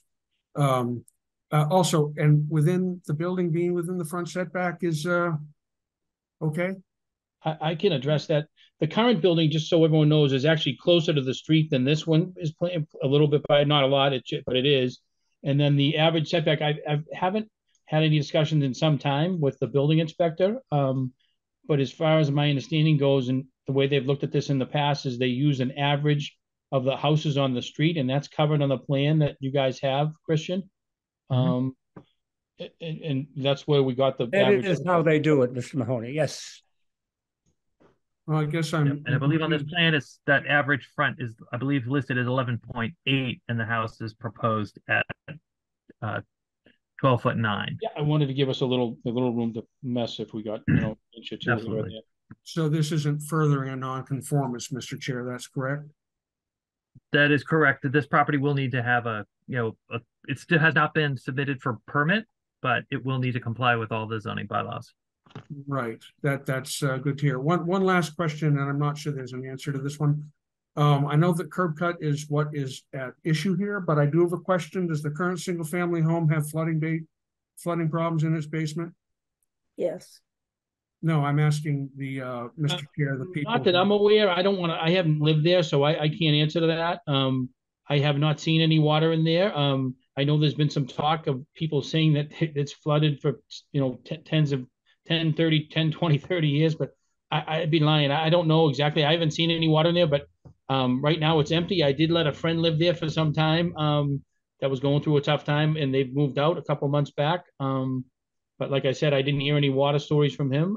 So I'd be lying. I don't know too much. I really don't know how to answer that because as far as I know, no. I know there's been some, again, we're not doing anything. This is all, we're reducing the impervious area that's currently there. We're actually reducing it. I know it sounds hard to believe, but this was all gone through with conservation, and they're very stringent on what they allow. And we try to do everything we could to please those guys to get this thing approved, and we did.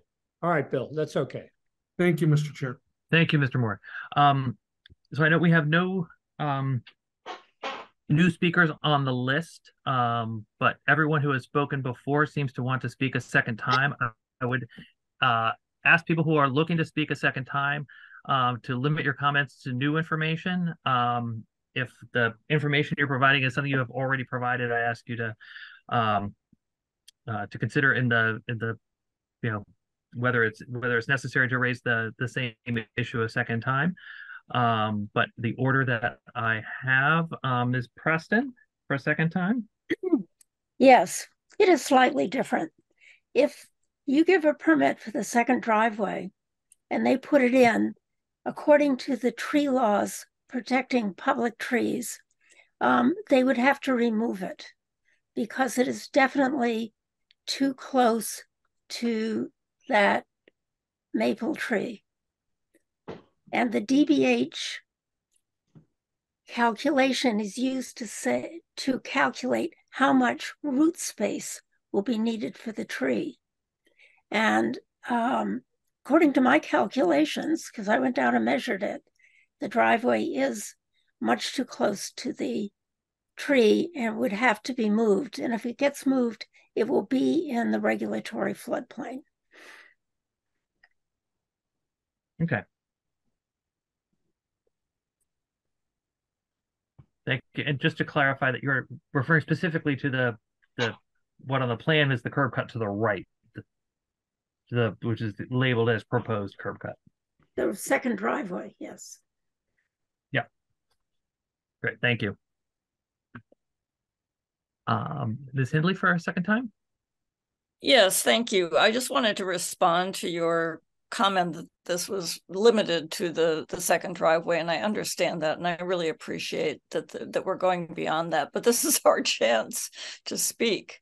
And I would submit that since the Conservation Committee met, the effects of global warming and climate change have devastated the world and our country. And you must be, Mr. Klein, a wonderful public servant. Leopold the First, you got it. To be, sorry. Norfolk Island has Bounty Day, honoring when just. Sorry. You must be a wonderful public servant to be doing such a difficult job. And we appreciate what you're doing. But basically, I'm appealing to you to go beyond your purview and draw attention to your colleagues to these really serious concerns that we've expressed tonight. Thank you very much. Very much appreciate your comments and your compliments. Next, I have Dave DiLorenzo for a second. Thanks again. I'll limit my comments to driveway related items specifically. I want to reinforce the point made earlier that cars indeed turn off of Mystic Valley Parkway very quickly. And so the proposed 50 feet would not seem to us to be sufficient. And I think that should be definitely taken into consideration. It definitely is used as a cut through. Further, the road, as Serena Bray mentioned, is used for non-resident parking routinely to excess. It's a burden on the street already.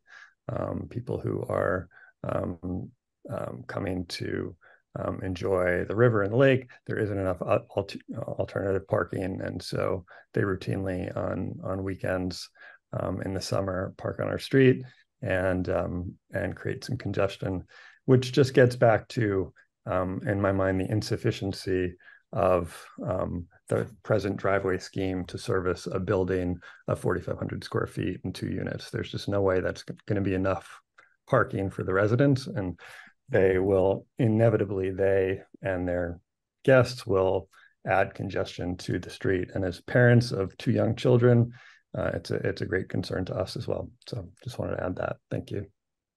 Thank you. Appreciate that. And then Ms. Bray for a second time.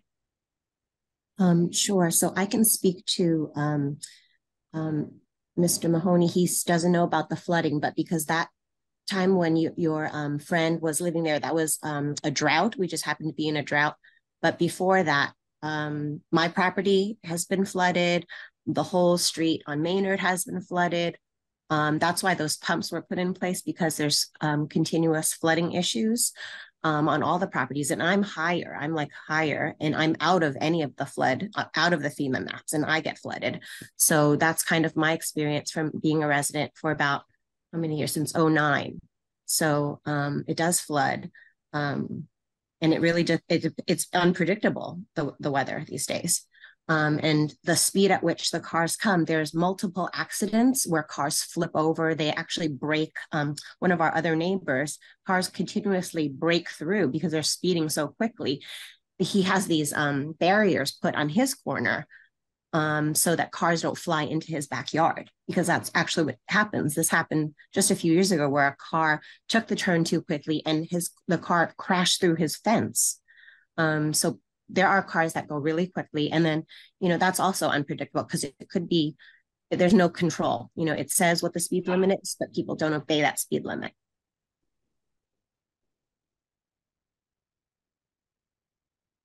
Great. Thank you very much. Was there anything further? Thank you. Okay, thank you. Then Mr. Seltzer for a second time. Thank you, Mr. Chairman. I wanted to raise a quick legal point regarding the questions that Mr. Moore had over the non-conforming setback of this property. The bylaw that provides the exception for using the average setback of other buildings on the block specifically says it's for the development of a vacant lot that they may use this exception. And I don't know what the board's opinion is of whether this is considered to be a vacant lot to be developed.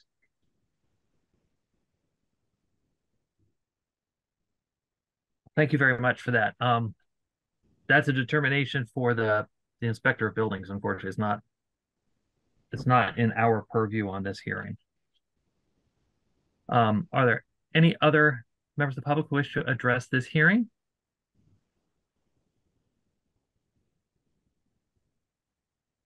Being none, I am going to go ahead and close public comment for this hearing. So we'll return this question now to the board. So we received significant testimony from the public in regards to a lot of questions, obviously a lot of it dealing with the flooding and the location of the property and existing issues in the neighborhood. Well, the sort of the location of the house on the property, the size of the house, the flooding issues are not directly under our purview. Whereas the board is being instructed to review the the case of the second driveway, I do ask certainly the questions about safety and security of the corner are under our purview. And again, the findings that the board is required to make if it was to find positively for the second driveway is that a second driveway may be only added in a manner that avoids an undue concentration of population, may add it in a manner that allows adequate provision of transportation, and may be added in a manner that conserves the value of land and buildings in the vicinity. Those are the specific findings that we're required to make under the zoning bylaw. Are there questions and comments from the board? Mr. Chairman? Mr. Hanlon? It seems to me that the issues relating to the preservation of the street tree, and I do want to footnote here that we're applying 3.3.3 as well, because this is part of a special permit. And so consequently, considerations that are relevant under that provision may be relevant even if they're not one of the three that the chair just read. But in any event, we've always paid attention to whether or not a second driveway would adversely affect street trees. And we have Ms. Preston, who's gone out and done a measurement and calculated it. And I mean, that certainly is evidence, and I respect that. She's, as many of you know, been quite an advocate for trees in this neighborhood. But I don't really know how to resolve that question. And I wonder if, I mean, I don't want to put Mr. Moore on the spot, but as the representative of the tree committee here, so to speak, what could we do about that? It seems to me that it would be significant, both in terms of our historical practice and because of potentially conserving the value of land and buildings, whether or not at the end of the day that street tree will fail, presumably from an inadvertent damage that comes from the builder doing the best he can to preserve it, but we can perceive that is fraught with difficulties. So I wonder if you, through you, Mr. Klein, you could invite Mr. Moore to help us figure out what the facts are with respect to this. Mr. Moore, can you address the questions of compliance with the tree protection? Is that under the jurisdiction of the tree committee? Certainly, I'll be happy to respond. Steve Moore, my previous comments certainly were as a private citizen with very large interest in trees. These comments are related to my Arlington Tree Committee membership and what I know about that situation.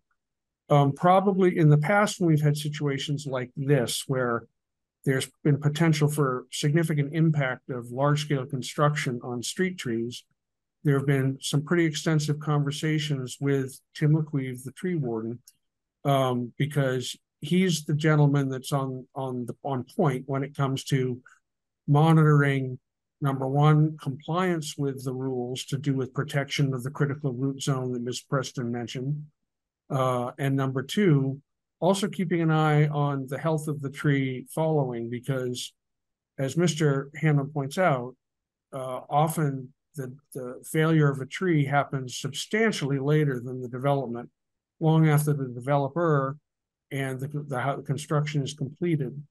So I guess I would suggest that, number one, they develop a tree plan that's done by as law requires, by a certified arborist. Number two, that plan be discussed and approved by the tree warden. And number three, that they would take into account specifically the methods and intent. I know the developer already said this, but the methods and intent to do that protection, because as Ms. Preston rightly points out, doing a curb cut and creation of a driveway that close to the critical root zone of the street tree, which the driveway will impact, I can tell you, because it's usually 1 foot radius for every dBH inch, and this is not a small tree. That could potentially be an issue and unfortunately badly impact the health of the tree. Mr. Hanlon, I'm not sure that I've completely answered your question.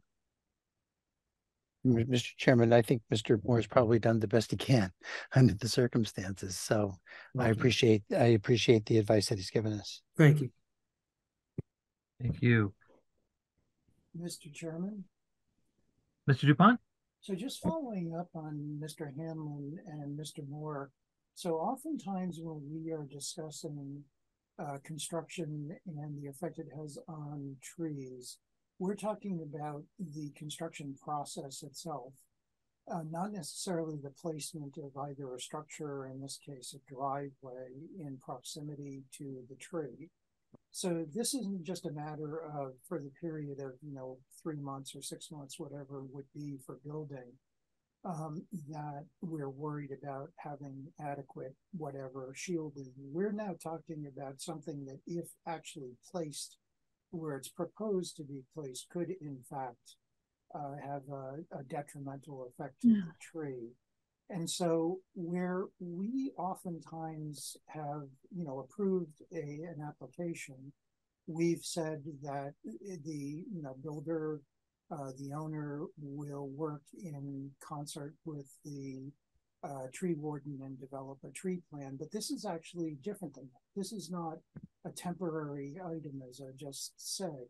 This is something where there has to be, in my mind, some evidence of the fact that just by virtue of putting the driveway there, it's not going to have a detrimental effect. So that's one issue I have. I have to say, as to the overall proposal, I have concerns about the safety of these two driveways.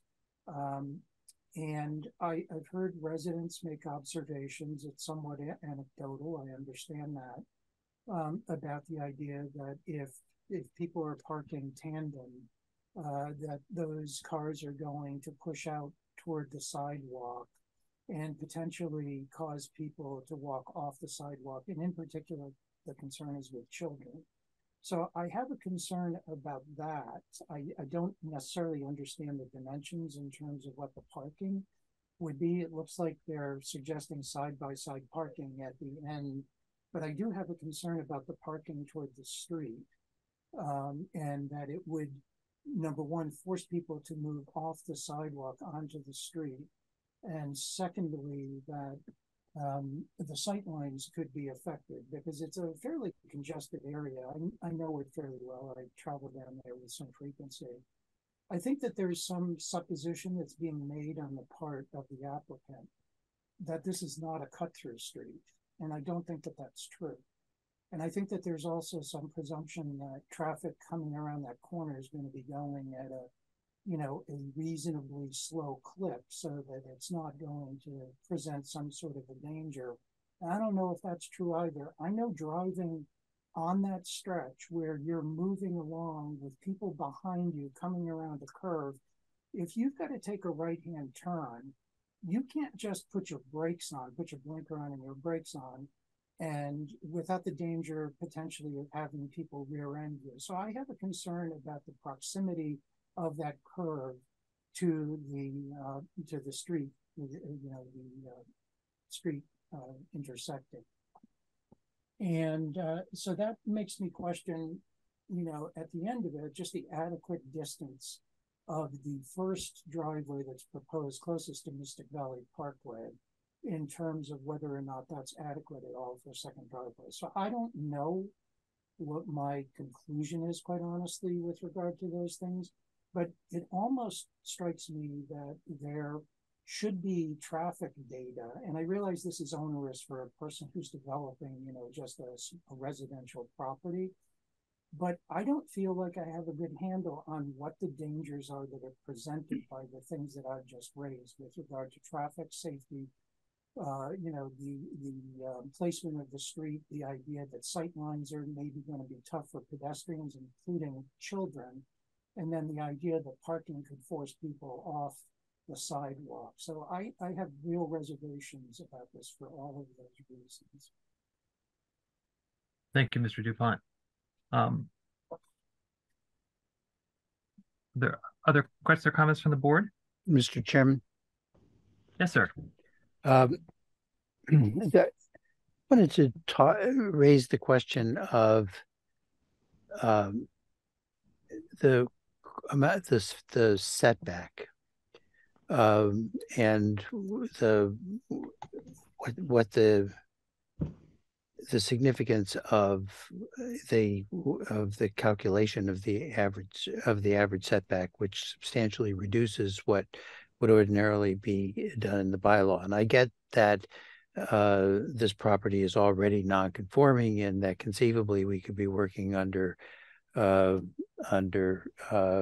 Chapter 8, but one of the provisions of the very section of the bylaw that we're talking about is, in no case may a second driveway for a single family, two family, duplex, or three family dwelling violate any other dimensional or density regulations for the district in which it is located. And I'm not quite sure what that means in this situation, but it does raise a question that I like to think more about what if it turns out that the average is not what it's calculated to be. Is there any likelihood that that sentence may be violated? That under the circumstances, the thing that we're being asked to approve is a thing that can't be approved. I'm not quite sure exactly what they're trying to get at here, but it is somewhat troubling to me that that the front setback is so small.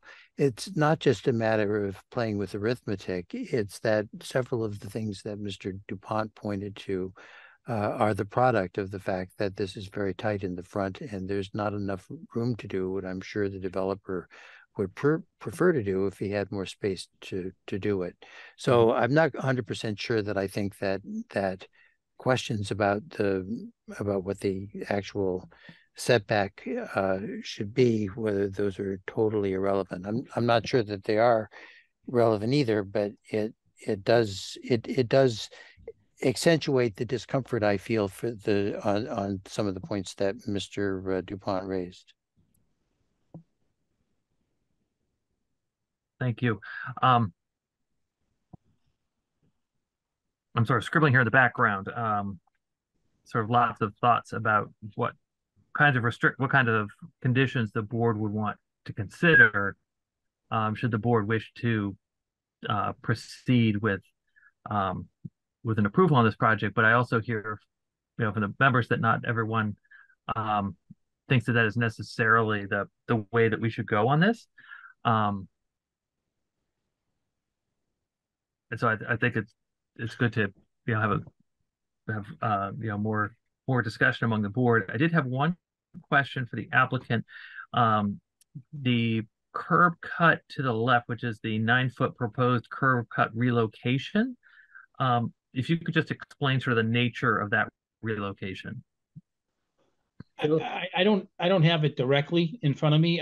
The old one, I mean, that's very similar to what's there. I mean, based on the comments here tonight, I was thinking maybe we should put this off, and I'll try and get a little more information I'll sit with the tree warden, number one, and then maybe try and even, I don't know if I could have the ability to do a traffic study, but I mean, maybe I could even go out there and I want to, possibly look at, I think one of the neighbors is directly across from me at 6, their driveway, but I'm not sure. So I don't want to say that without, maybe I can get a little more information for you guys to consider and, continue this to, whenever you guys have the time to see me again.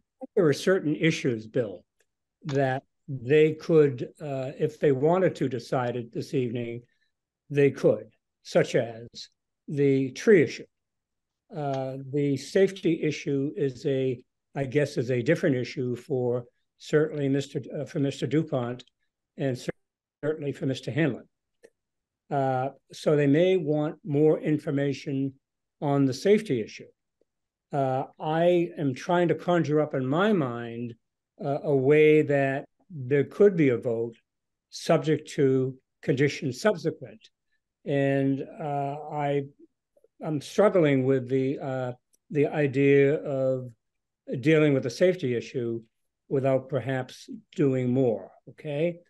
But I'm going to leave up to the members of the board. You jumped the gun on me, Bill. I was going to wait to see what Mr. Klein had to say before I basically asked whether the matter could be continued. Okay. But I'll leave it up to Mr. Klein. Thank you both. Are there other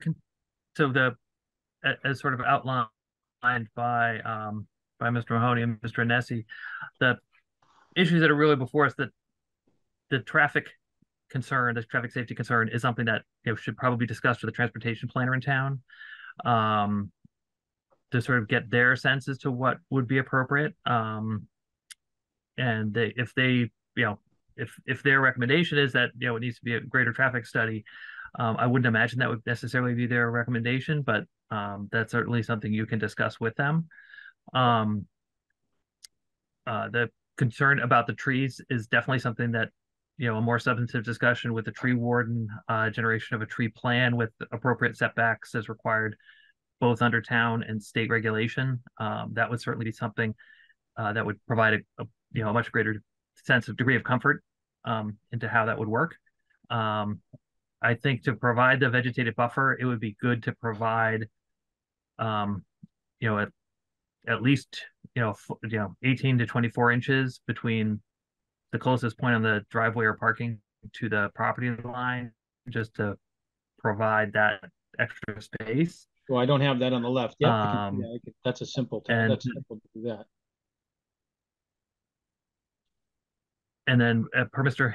Hanlon's point, and things that were raised very nicely by the some of the residents, that we all know that there are going to be 2 cars in each of these driveways, and so it would be appropriate to make sure that the driveways are long enough to accommodate that.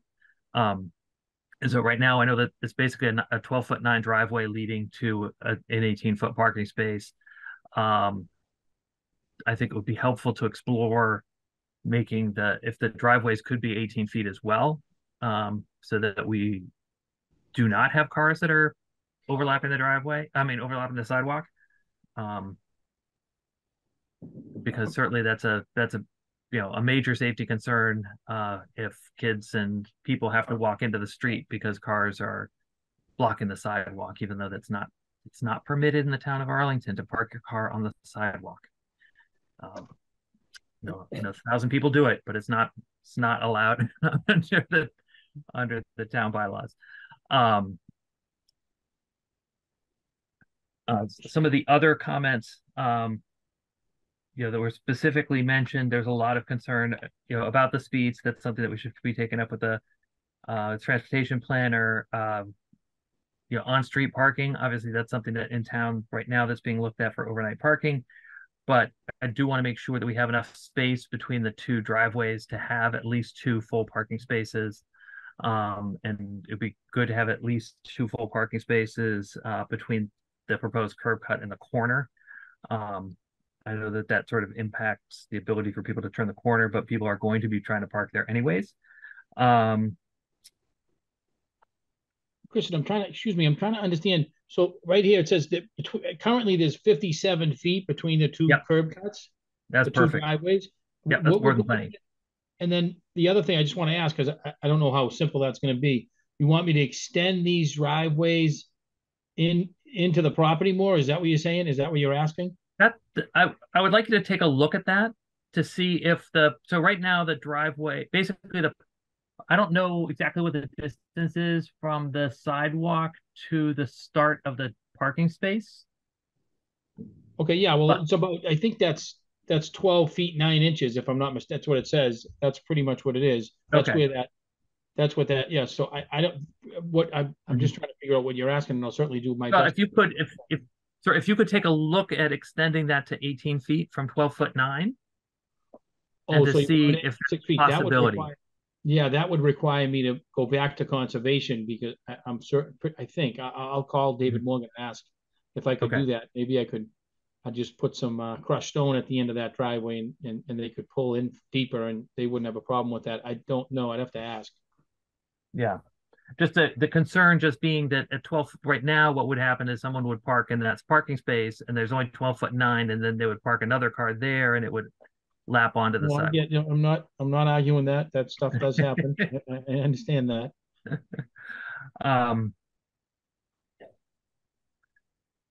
And obviously the flooding issues are things that you guys are going to have to work through. There was concern about protection for that electrical box. Depending on the proximity of the curb cut to the electrical box, and the sort of the alignment between the driveway and the electrical box, if you could take a look whether, providing a protective bollard might be appropriate.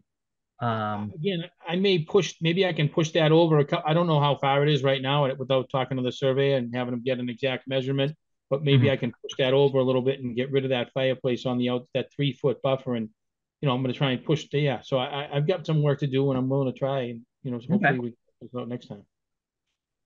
Flipping through my various notes here, that's again the public tree bylaw, questions about flooding, talking to the tree warden, and then the pedestrian safety.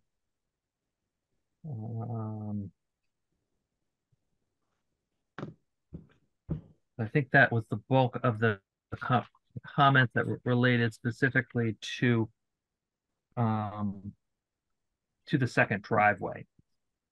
So, Mr. Chairman? Mr. Hanlon? I just wanted to underscore Mr. Mahoney's willingness to get together with the tree warden and take a really hard look at all of this. Mr. Anesi was kind of hoping that we could do that with a condition, and I believe actually that Mr. Moore dictated a very fine condition if we can rely on conditions. But conditions are language and reality is reality, and one of the things that we need some advice on is whether or not, with the best will in the world, we can have adequate assurance that the trees that we're talking about can be preserved, including with not just from construction, but from the implications of actually having a driveway there. And if we're going to take the time to do this, we need to do it right. And I think that before the board entrusts all of this to a condition, which may or may not be workable, we'd like to have at least a foundation laid that if we did have a condition like that, it would have the desired effect. Thank you. And also to that point, speaking with David Morgan, the town's conservation agent, it would certainly be difficult if the board imposed a condition that was in direct opposition to a condition from the Conservation Commission. So I think it's good if we can sort of work together to try to come up with something that meets the needs for both boards.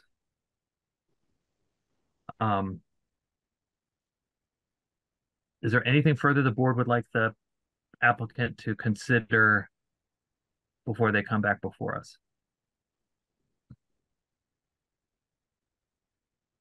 Seeing none, the next scheduled date the board has is Tuesday, September 26th, which is obviously starting to get a little dense. Does that provide the applicant sufficient time, or do you want additional time beyond September 26th? No, I think that's good. I'll get right on this. I'm not going to waste too much time. I'm going to try and get with David, and I'll call those guys tomorrow. Okay. We have other people we need to speak with as well, Bill. Okay, not just David Morgan. Yeah? Understood. Give you enough time? Yeah, I'll get on the phone with all three of these. Tim, the tree warden I've talked to many times about several different this isn't my first time speaking with him. And David, I'll certainly talk with him. I'll call all these people, and then the transportation planner, I don't know who that is, but I'll have a conversation with them and see how they feel and possibly meet them out there as soon as I can. All right. Let's go with that date then. Okay. With that, then, can I have a motion to continue the hearing for 5 Mystic Lake Drive until a date certain of September 26, 2023 at 7:30 p.m. Mr. Chairman, so moved. Thank you, Mr. Hanlon. A second? Thank you, Mr. Is that Mr. Dupont? Is that an affirmative? Yep.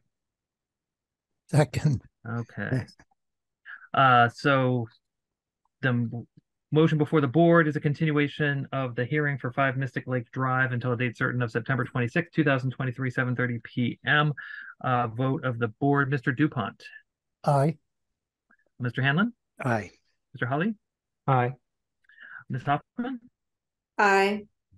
And the chair votes aye. We are continued on 5 Mystic Lake Drive. Thank you all very much. A special thank you to the residents who came out for this hearing and spoke before us, and thank you to the applicant for their willingness to have further conversations with the town on this matter. Thank you. Thank you very much. Thanks for your time. Thank you. Okay. Going back to our agenda for tonight, that brings up docket 3762, 148 Mount Vernon Street. If I could ask the applicants to introduce themselves and tell us what they would be liking to do. Hi, good evening, everyone. I'm Allison Lasco, and this is my husband, Brian. We are the homeowners at 148 Mount Vernon Street. We've lived here for a little over 4 years, and we are here because we are looking to do a modest addition at the rear of our house to accommodate our growing family in the neighborhood we love. And we are seeking a special permit for relief from the 2.5-story rule found in the dimensional and density table of section 5.4.2. And if I could share my screen right now, I would love to pull up some drawings. Colleen, can you help her with that?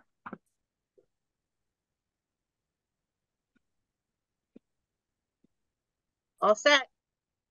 All right.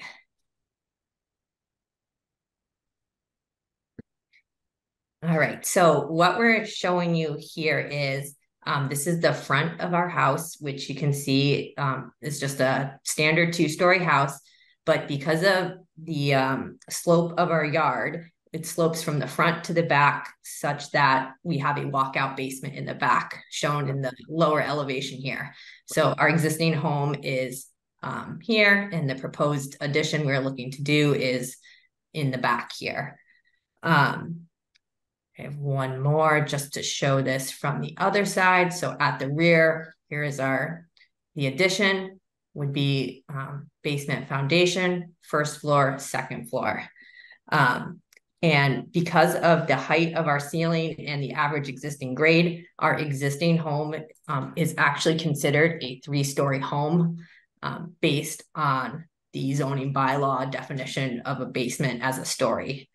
And the last document I'll share with the screen right here is our professional survey done, in which case they did all the calculations, and they have on here that basement is considered a story. So we don't believe that this addition will substantially be more detrimental to the neighborhood than the existing nonconformity. So there's no change in use other than we're just trying to get a little more space in our kitchen and another bathroom for our family. So I guess at that point, if you guys have any questions or need us to explain anything further, we are ready to go. Fantastic. Thank you very much. So just to confirm with you, I do have a note from the building inspector that the structure is an existing non-conforming 3-story single-family dwelling in an R1 zoning district. And this is a proposed addition. And as such, under section 8.1.3b, which is non-conforming single or 2-family dwellings, an increase in the non-conforming nature of a structure will not be substantially more detrimental to the neighborhood than an existing condition. That's the finding that the board needs to make. The board needs to find that the proposed increase in the non-conforming nature of the structure will not be substantially more detrimental to the neighborhood than the existing condition. And reviewing the information that was provided, the dimensional parking information, the front yard depth is also non-conforming, but there's no change. There will currently the left side yard, right side yard, and rear yard are all compliant, and they will also be compliant after this work is completed.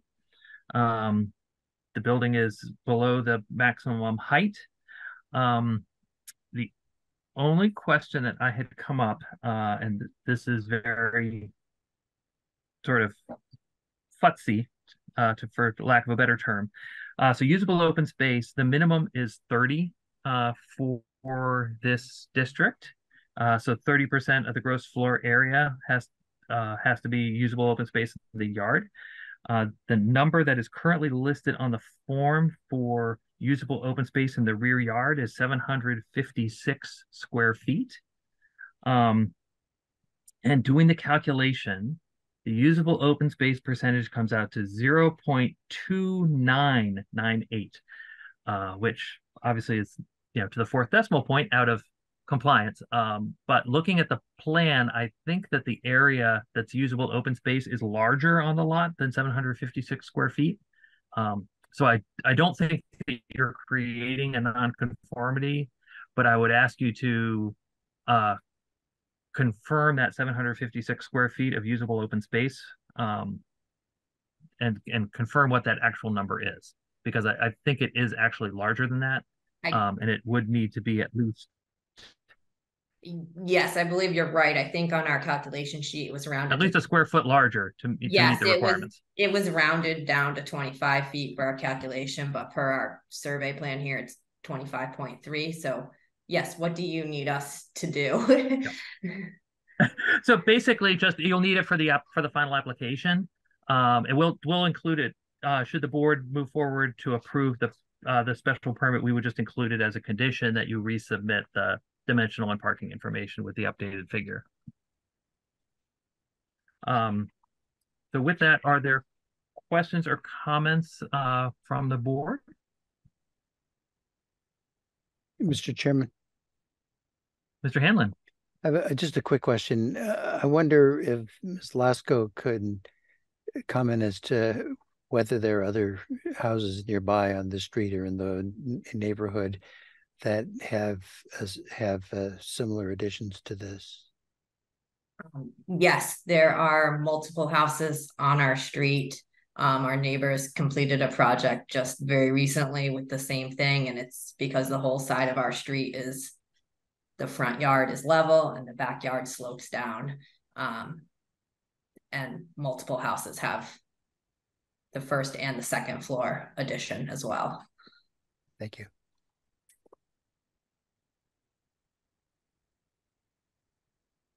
If I could, Ms. Lasko, I could just ask you to stop sharing the screen. Oh, yes, I'm sorry. No, not at all. Just realized I can't actually turn that off. So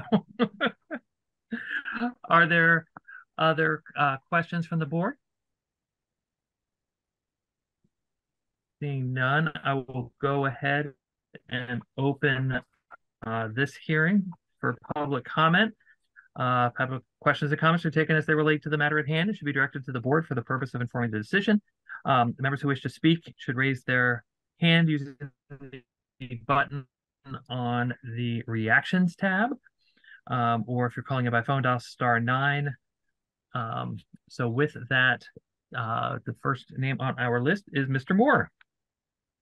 Yes, thank you, Mr. Chair. Steve Moore, Piedmont Street. Just a quick question. I was looking at the drawings related to this application, and I guess I would ask through you to the applicant, is that garage currently part of the basement? It looks like you already have a garage in the basement.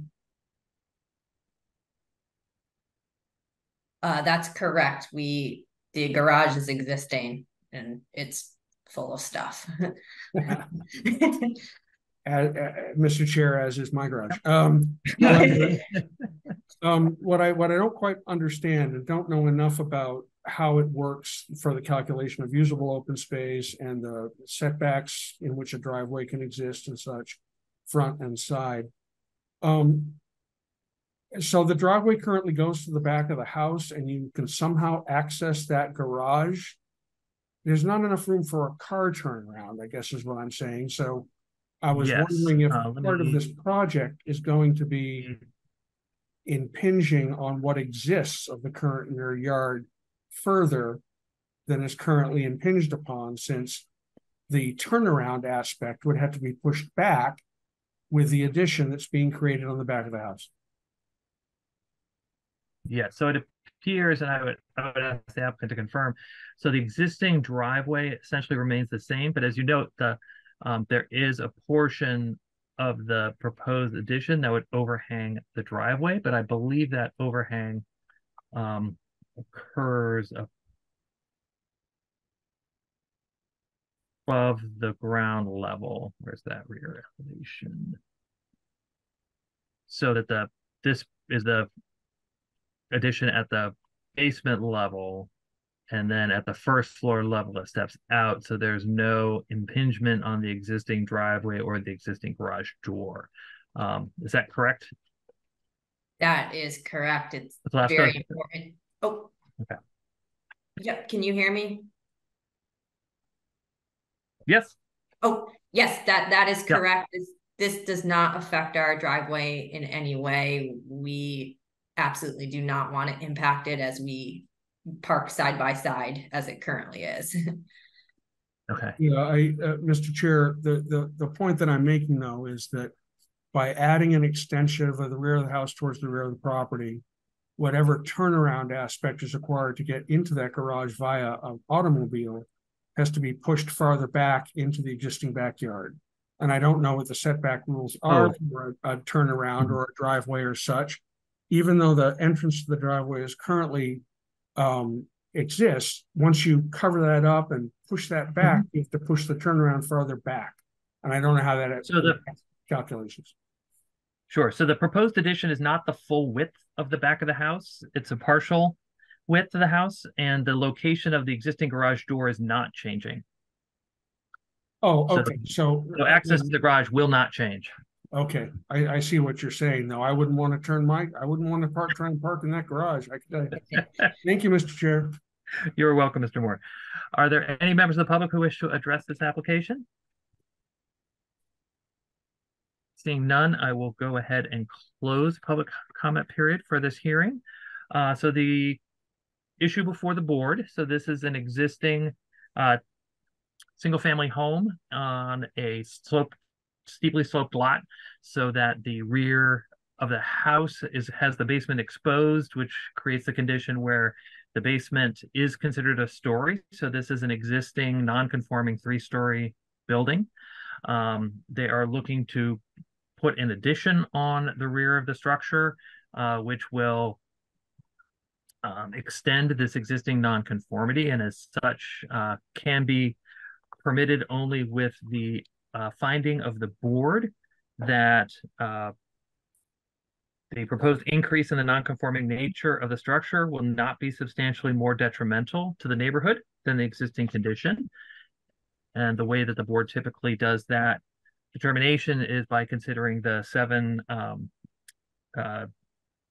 different categories for a special permit, which are: the first is that the requested use is allowed or allowed by special permit in the district, which this is, and the use as a single family residence in a single family district is allowed. The requested use is essential or desirable to the public convenience or welfare.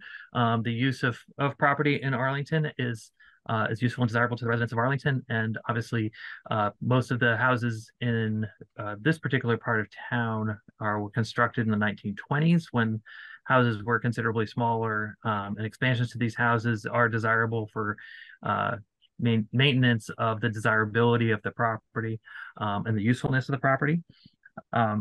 The required use will not create undue traffic congestion or impair pedestrian safety. As was stated, the driveway is not changing. The number of inhabitants is not changing, at least not those of drivable age. And the driveway can only really accommodate a couple of vehicles, so this will not be an issue. The requested use will not overload any public system, so there will not be a noticeable increase in the use of utilities by this property, by this addition. The requested use will not impair the character or integrity of the neighborhood. As was questioned and answered by the applicant, this is a common addition that one sees in this neighborhood, where there are these additions off the rear of the house to provide additional living space and additional bedroom space. The required use will not be detrimental to the public health or welfare. There's nothing about this addition that would impact the health or welfare of the residents. The requested use will not cause this in the use detrimental to the neighborhood, which is true as well. There's also a question of whether there are any special regulations involved, and the only special regulation is 8.1 is what we had stated, which is section 8.1 3B, which is that the board needs to find that the increase in the non-conforming nature is not substantially more detrimental to the neighborhood than the existing conditions. Does the board have any question in regards to any of the findings that the board needs to make? Seeing none, should the board choose and vote to approve this application this evening, there are 3 standard conditions that the board would apply. The first is that the plans and specifications approved by the board for the special permit shall be the final plans and specifications submitted to the building inspector of the town of Arlington in connection with this application for zoning relief. There shall be no deviation during construction from approved plans and specifications without the express written approval of the Arlington Zoning Board of Appeals. Number 2, the building inspector is hereby notified that is to monitor the site and should proceed with appropriate enforcement procedures at any time determines that violations are present. Building inspector shall proceed under section 3.1 of the zoning bylaw and under the provisions of chapter 40, section 21D of the Massachusetts general laws, and institute non-criminal complaints. If necessary, the building inspector may also approve and institute appropriate criminal action, also in accordance with section 3.1. And condition number 3, the board shall maintain continuing jurisdiction with respect to the special permit grant. With that in mind, are there any other conditions that the board feels would be important before they could act upon this application? Mr. Chairman? Mr. Hanlon? I believe that you had an interchange with the applicant before about updating the figures on usable open space at the time of building permit review, and I think that we should probably include that. Okay. Companies to provide.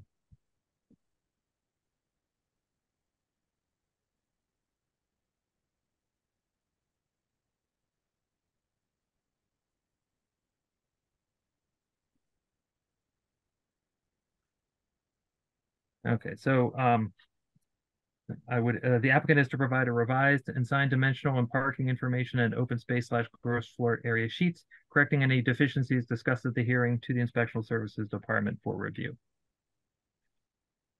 I believe that is the one I was looking for. Are there any other conditions? Any other questions? Seeing none, I would ask for a motion. Mr. Chairman. Mr. Hanlon. I move that the board approve this application subject to the 3 standard conditions that the chair read into the record and the additional condition regarding the tabulation of open space, usable open space that the chair also read into the record. Second. Thank you, Mr. DuPont. So the vote before the board is the motion to approve the special permit for 148 Mount Vernon Street with the 4 conditions that were read into the record. Vote of the board, Mr. DuPont? Aye.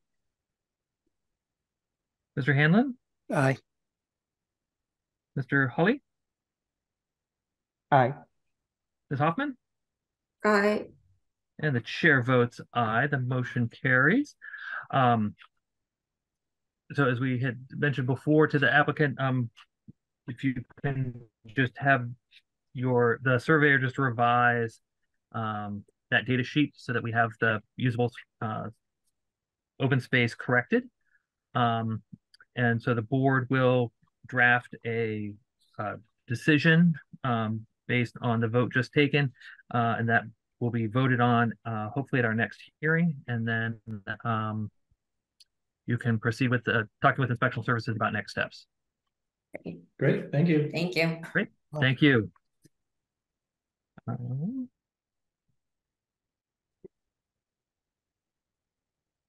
that, oops, get my paper clip on here. Okay, that brings us to the next item on our agenda, which is docket 3763, 56 Newcomb Street. I really appreciate the patience of the applicant. If I could ask them to introduce themselves and tell us what they would like to do. Thank you, Mr. Chairman, and if it please the members of the board, my name is Mike Flynn, and I'm with my wife, Nancy. Hello. Hi. So what are you proposing to do? Well, we have we're in an R2, and we have an existing two-family. We propose to essentially an interior remodel of primarily the second floor unit.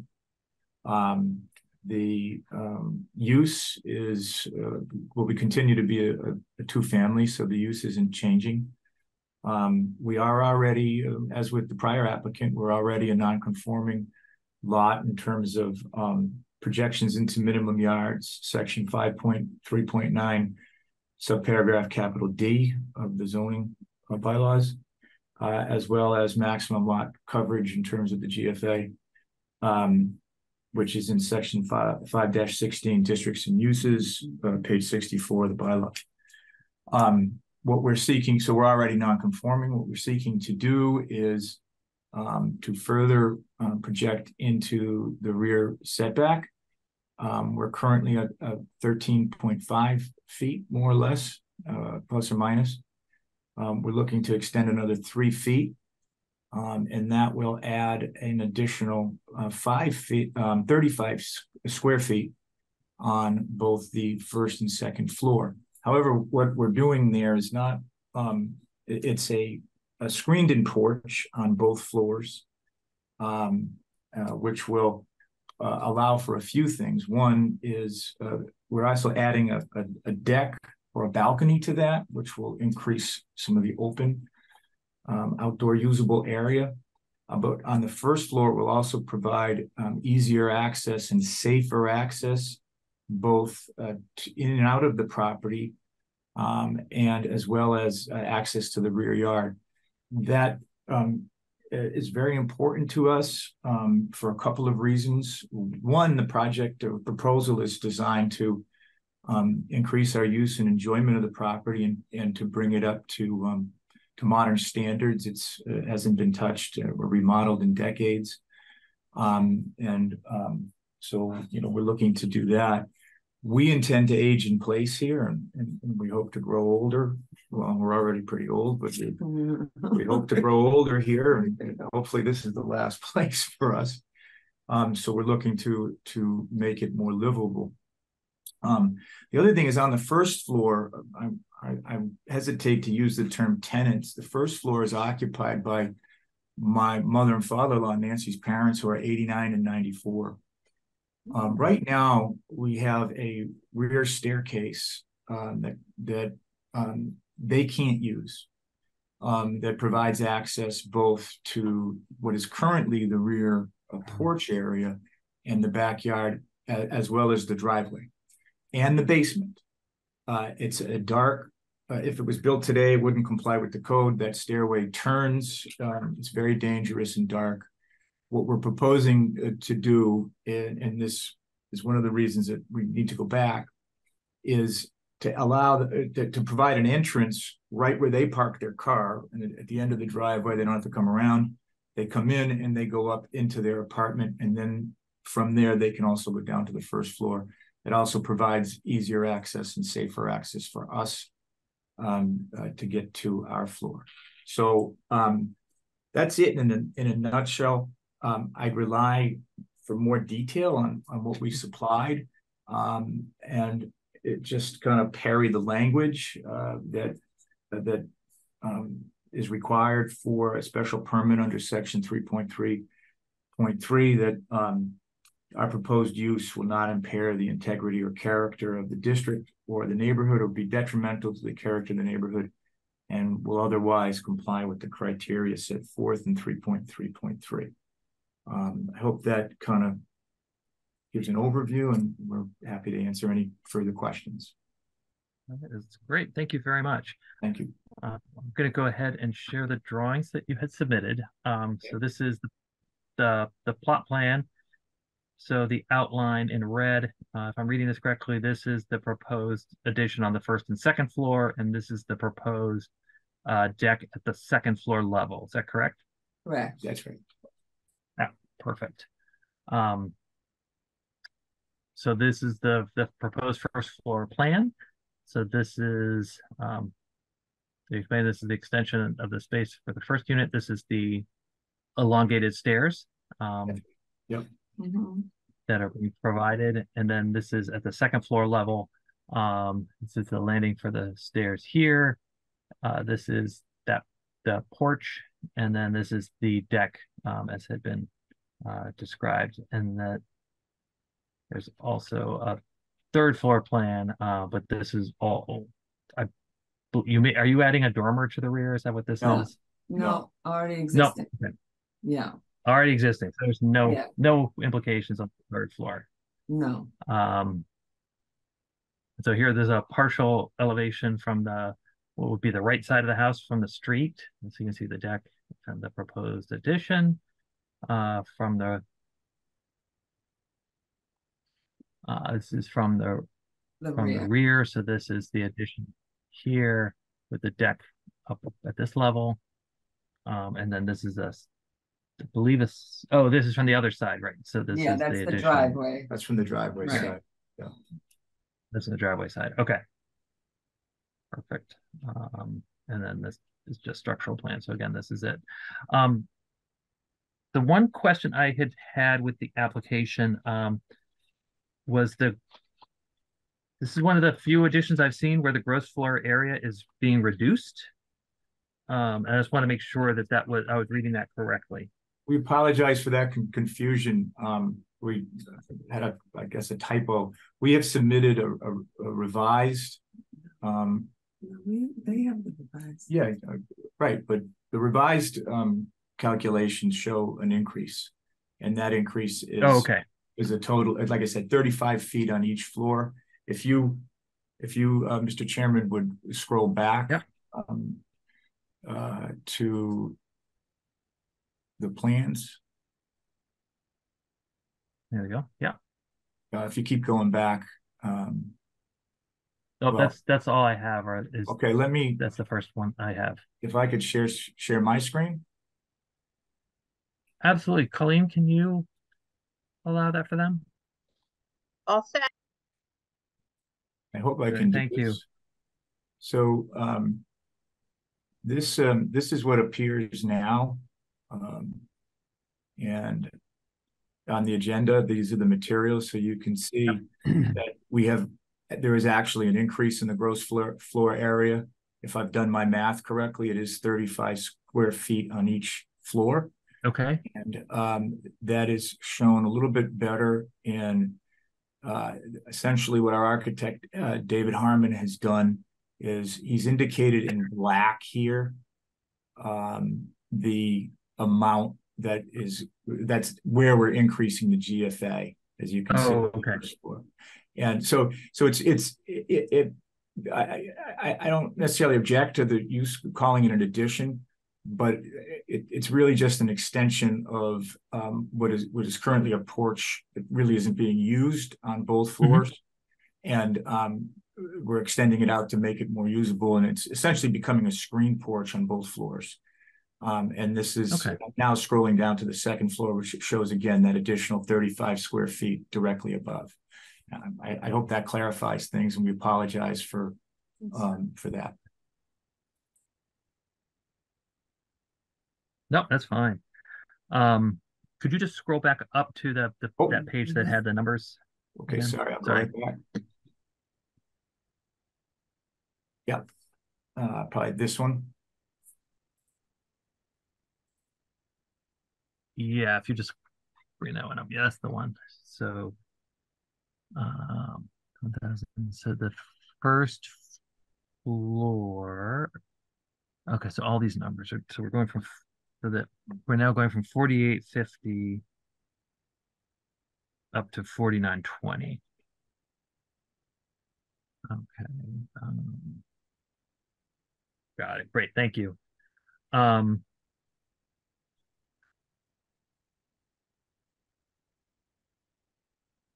right. If you want to go ahead, you can take that down again. Sure.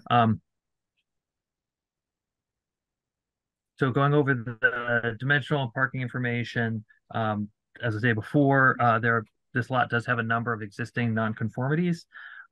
It's nonconforming in regards to overall lot size.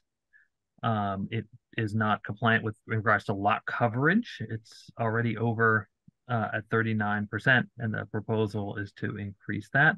The front yard depth is non-conforming, but there is no change to that. The right side yard is non-conforming. There's no change to that.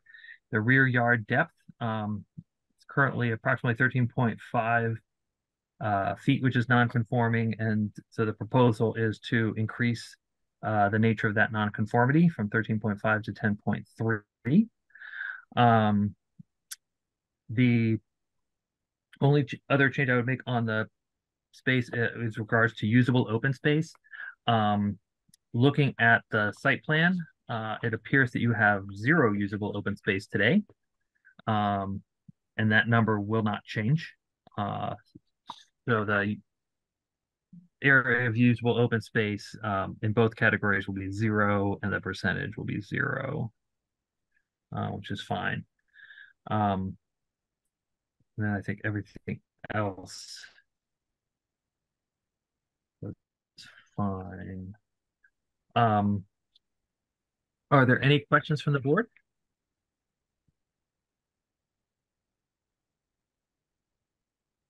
Seeing none, I will go ahead and open the hearing for public comment. Public comment is taken as it relates to the matter at hand. It should be directed to the board for the purpose of informing our decision. Those wishing to speak should use the raise hand button under the reactions tab in the Zoom application. Those calling by phone may dial *9. Public questions are to be addressed to the chair. Are there any members of the public who wish to address this hearing? Once, going twice. Seeing none, I'll go ahead and close the public hearing. So what the board, excuse me, not public, just the public portion of the hearing. So what the board has before us is nearly identical to the case immediately preceding.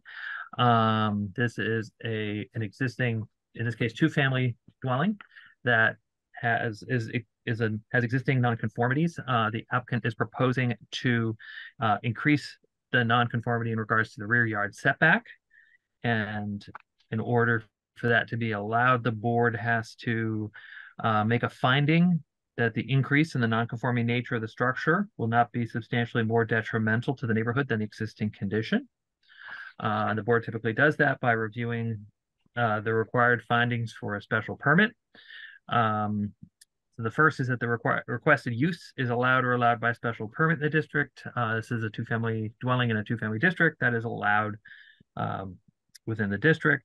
The requested use is essential or desirable to the public convenience or welfare, making the existing homes in Arlington that were often constructed with constraints, especially in the stairwells, that are difficult to navigate, especially as we all are getting older.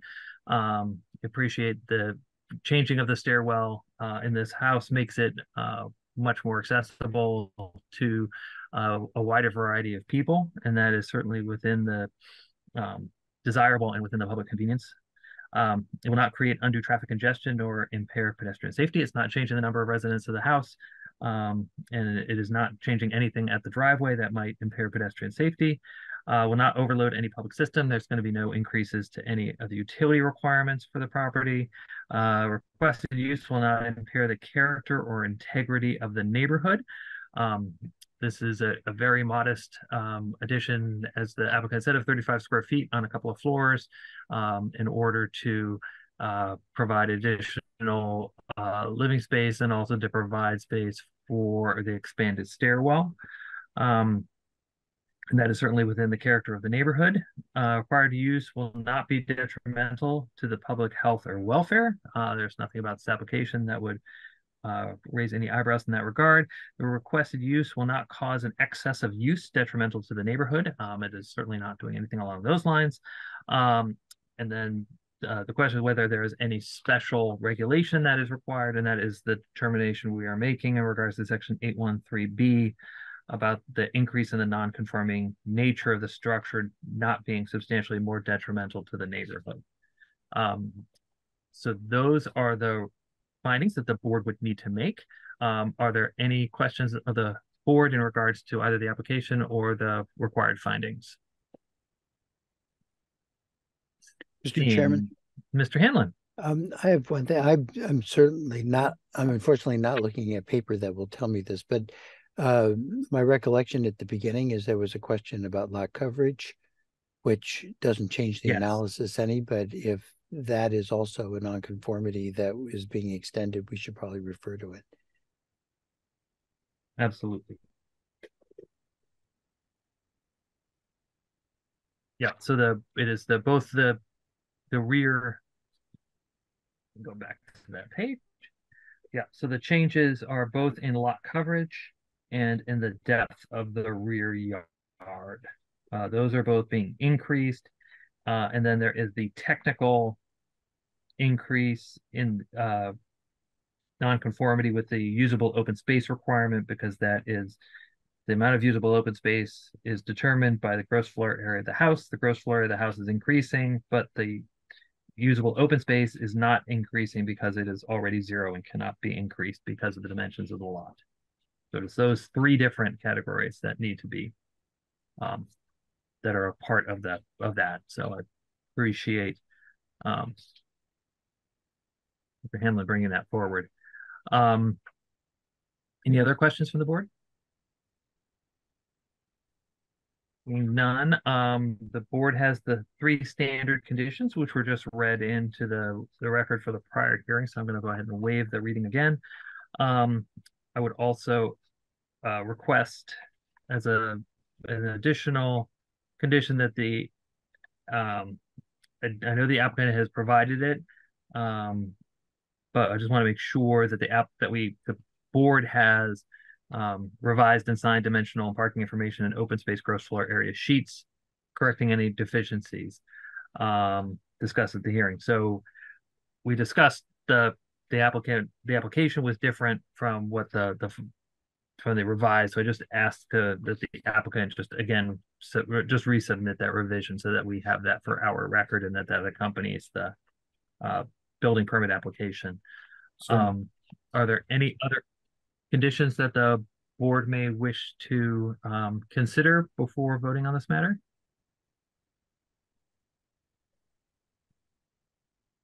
Seeing none, the chair will entertain a motion.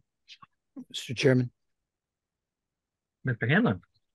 I move that the application be approved subject to the standard conditions and the one additional condition regarding updating the record that the chair has read into the record. Second, Mr. Hanlon. Thank you, Mr. DuPont. So this is a vote of the board to approve a special permit for 56 Newcomb Street with the 4 conditions as read into the record. Vote of the board, Mr. DuPont. Aye. Mr. Hanlon. Aye. Mr. Holly. Aye. Ms. Hoffman. Aye. And the chair votes aye. That special permit is approved. And so the board will write up a written decision based on our vote tonight. That'll be approved hopefully at the next hearing, if not the next hearing, the hearing after that. And then at that point, the decision will be ready for being recorded with the town clerk, and then you can move forward with inspection services on issuance of a permit. Right. Thank you very much. Good luck. You're welcome. Thank you. Good luck. Appreciate your patience tonight. Thank you. Okay. So alas, our business as a board is not done because I pushed a bunch of stuff to the end. So apologies. I have to keep you guys here. So going back to item number 2 on our agenda. which is the vote to approve the meeting minutes from July 25th, 2023. So these are our minutes that were prepared by our own Colleen Ralston, submitted for notes and comments. Are there any further comments in regards to the minutes for July 25th? Seeing none, may I have a motion to approve the minutes from July 25th? Mr. Chairman. Yes, sir. So moved. Thank you, And Mr. second, Hanlon. Mr. Chair. Thank you, Mr. DuPont. So this will be a vote of the board. Ms. Hoffman was not at the July 25th hearing, so she is exempt from this vote. Mr. DuPont? Aye. Mr. Hanlon? Aye. Mr. Hawley? Aye. And the chair votes aye. Those minutes are approved. It brings us to item 3 on our agenda, which is the approval of the meeting minutes from May 30th, 2023. These are also minutes that were prepared by Ms. Ralston, submitted to the board for questions and comments. Are there any additional questions or comments in regards to the minutes from May 30th? Seeing none, may I have a motion to approve the minutes from May 30th, 2023? Mr. Chairman. Mr. Hanlon? So moved. Thank you, Mr. Hanlon. Thank you, Mr. DuPont. Again, Ms. Hoffman was not present for May 30th. Vote of the board, Mr. DuPont? Aye. Mr. Hanlon? Aye. Mr. Hawley? Aye. And the chair votes aye. Those minutes are approved. Brings to item 4 on our agenda. Approval of meeting minutes from May 11th, 2023. Again, prepared by Ms. Ralston, submitted to the board for questions and comments. Are there any additional questions or comments in regards to the minutes for the May 11th, 2023 meeting? Seeing none, may I have a motion to approve the minutes from May 11th? Mr. Chairman, so moved. Thank you, Mr. Second, Hanlon. Mr. Chairman. Thank you, Mr. DuPont. Again, Ms. Hoffman was not at this meeting. Vote of the board, Mr. DuPont? Aye. Mr. Hanlon? Aye. Mr. Hawley? Aye. The chair votes aye. Those minutes are approved. So that is the end of all of the official business on our agenda. I did want to remind the board that we do have a meeting on September 5th to begin to deliberate the decision on 10 Sunnyside Avenue. Mr. Hanlon has been trying very hard to get us a revised copy of the draft decision, which we will distribute to everyone as soon as it is available.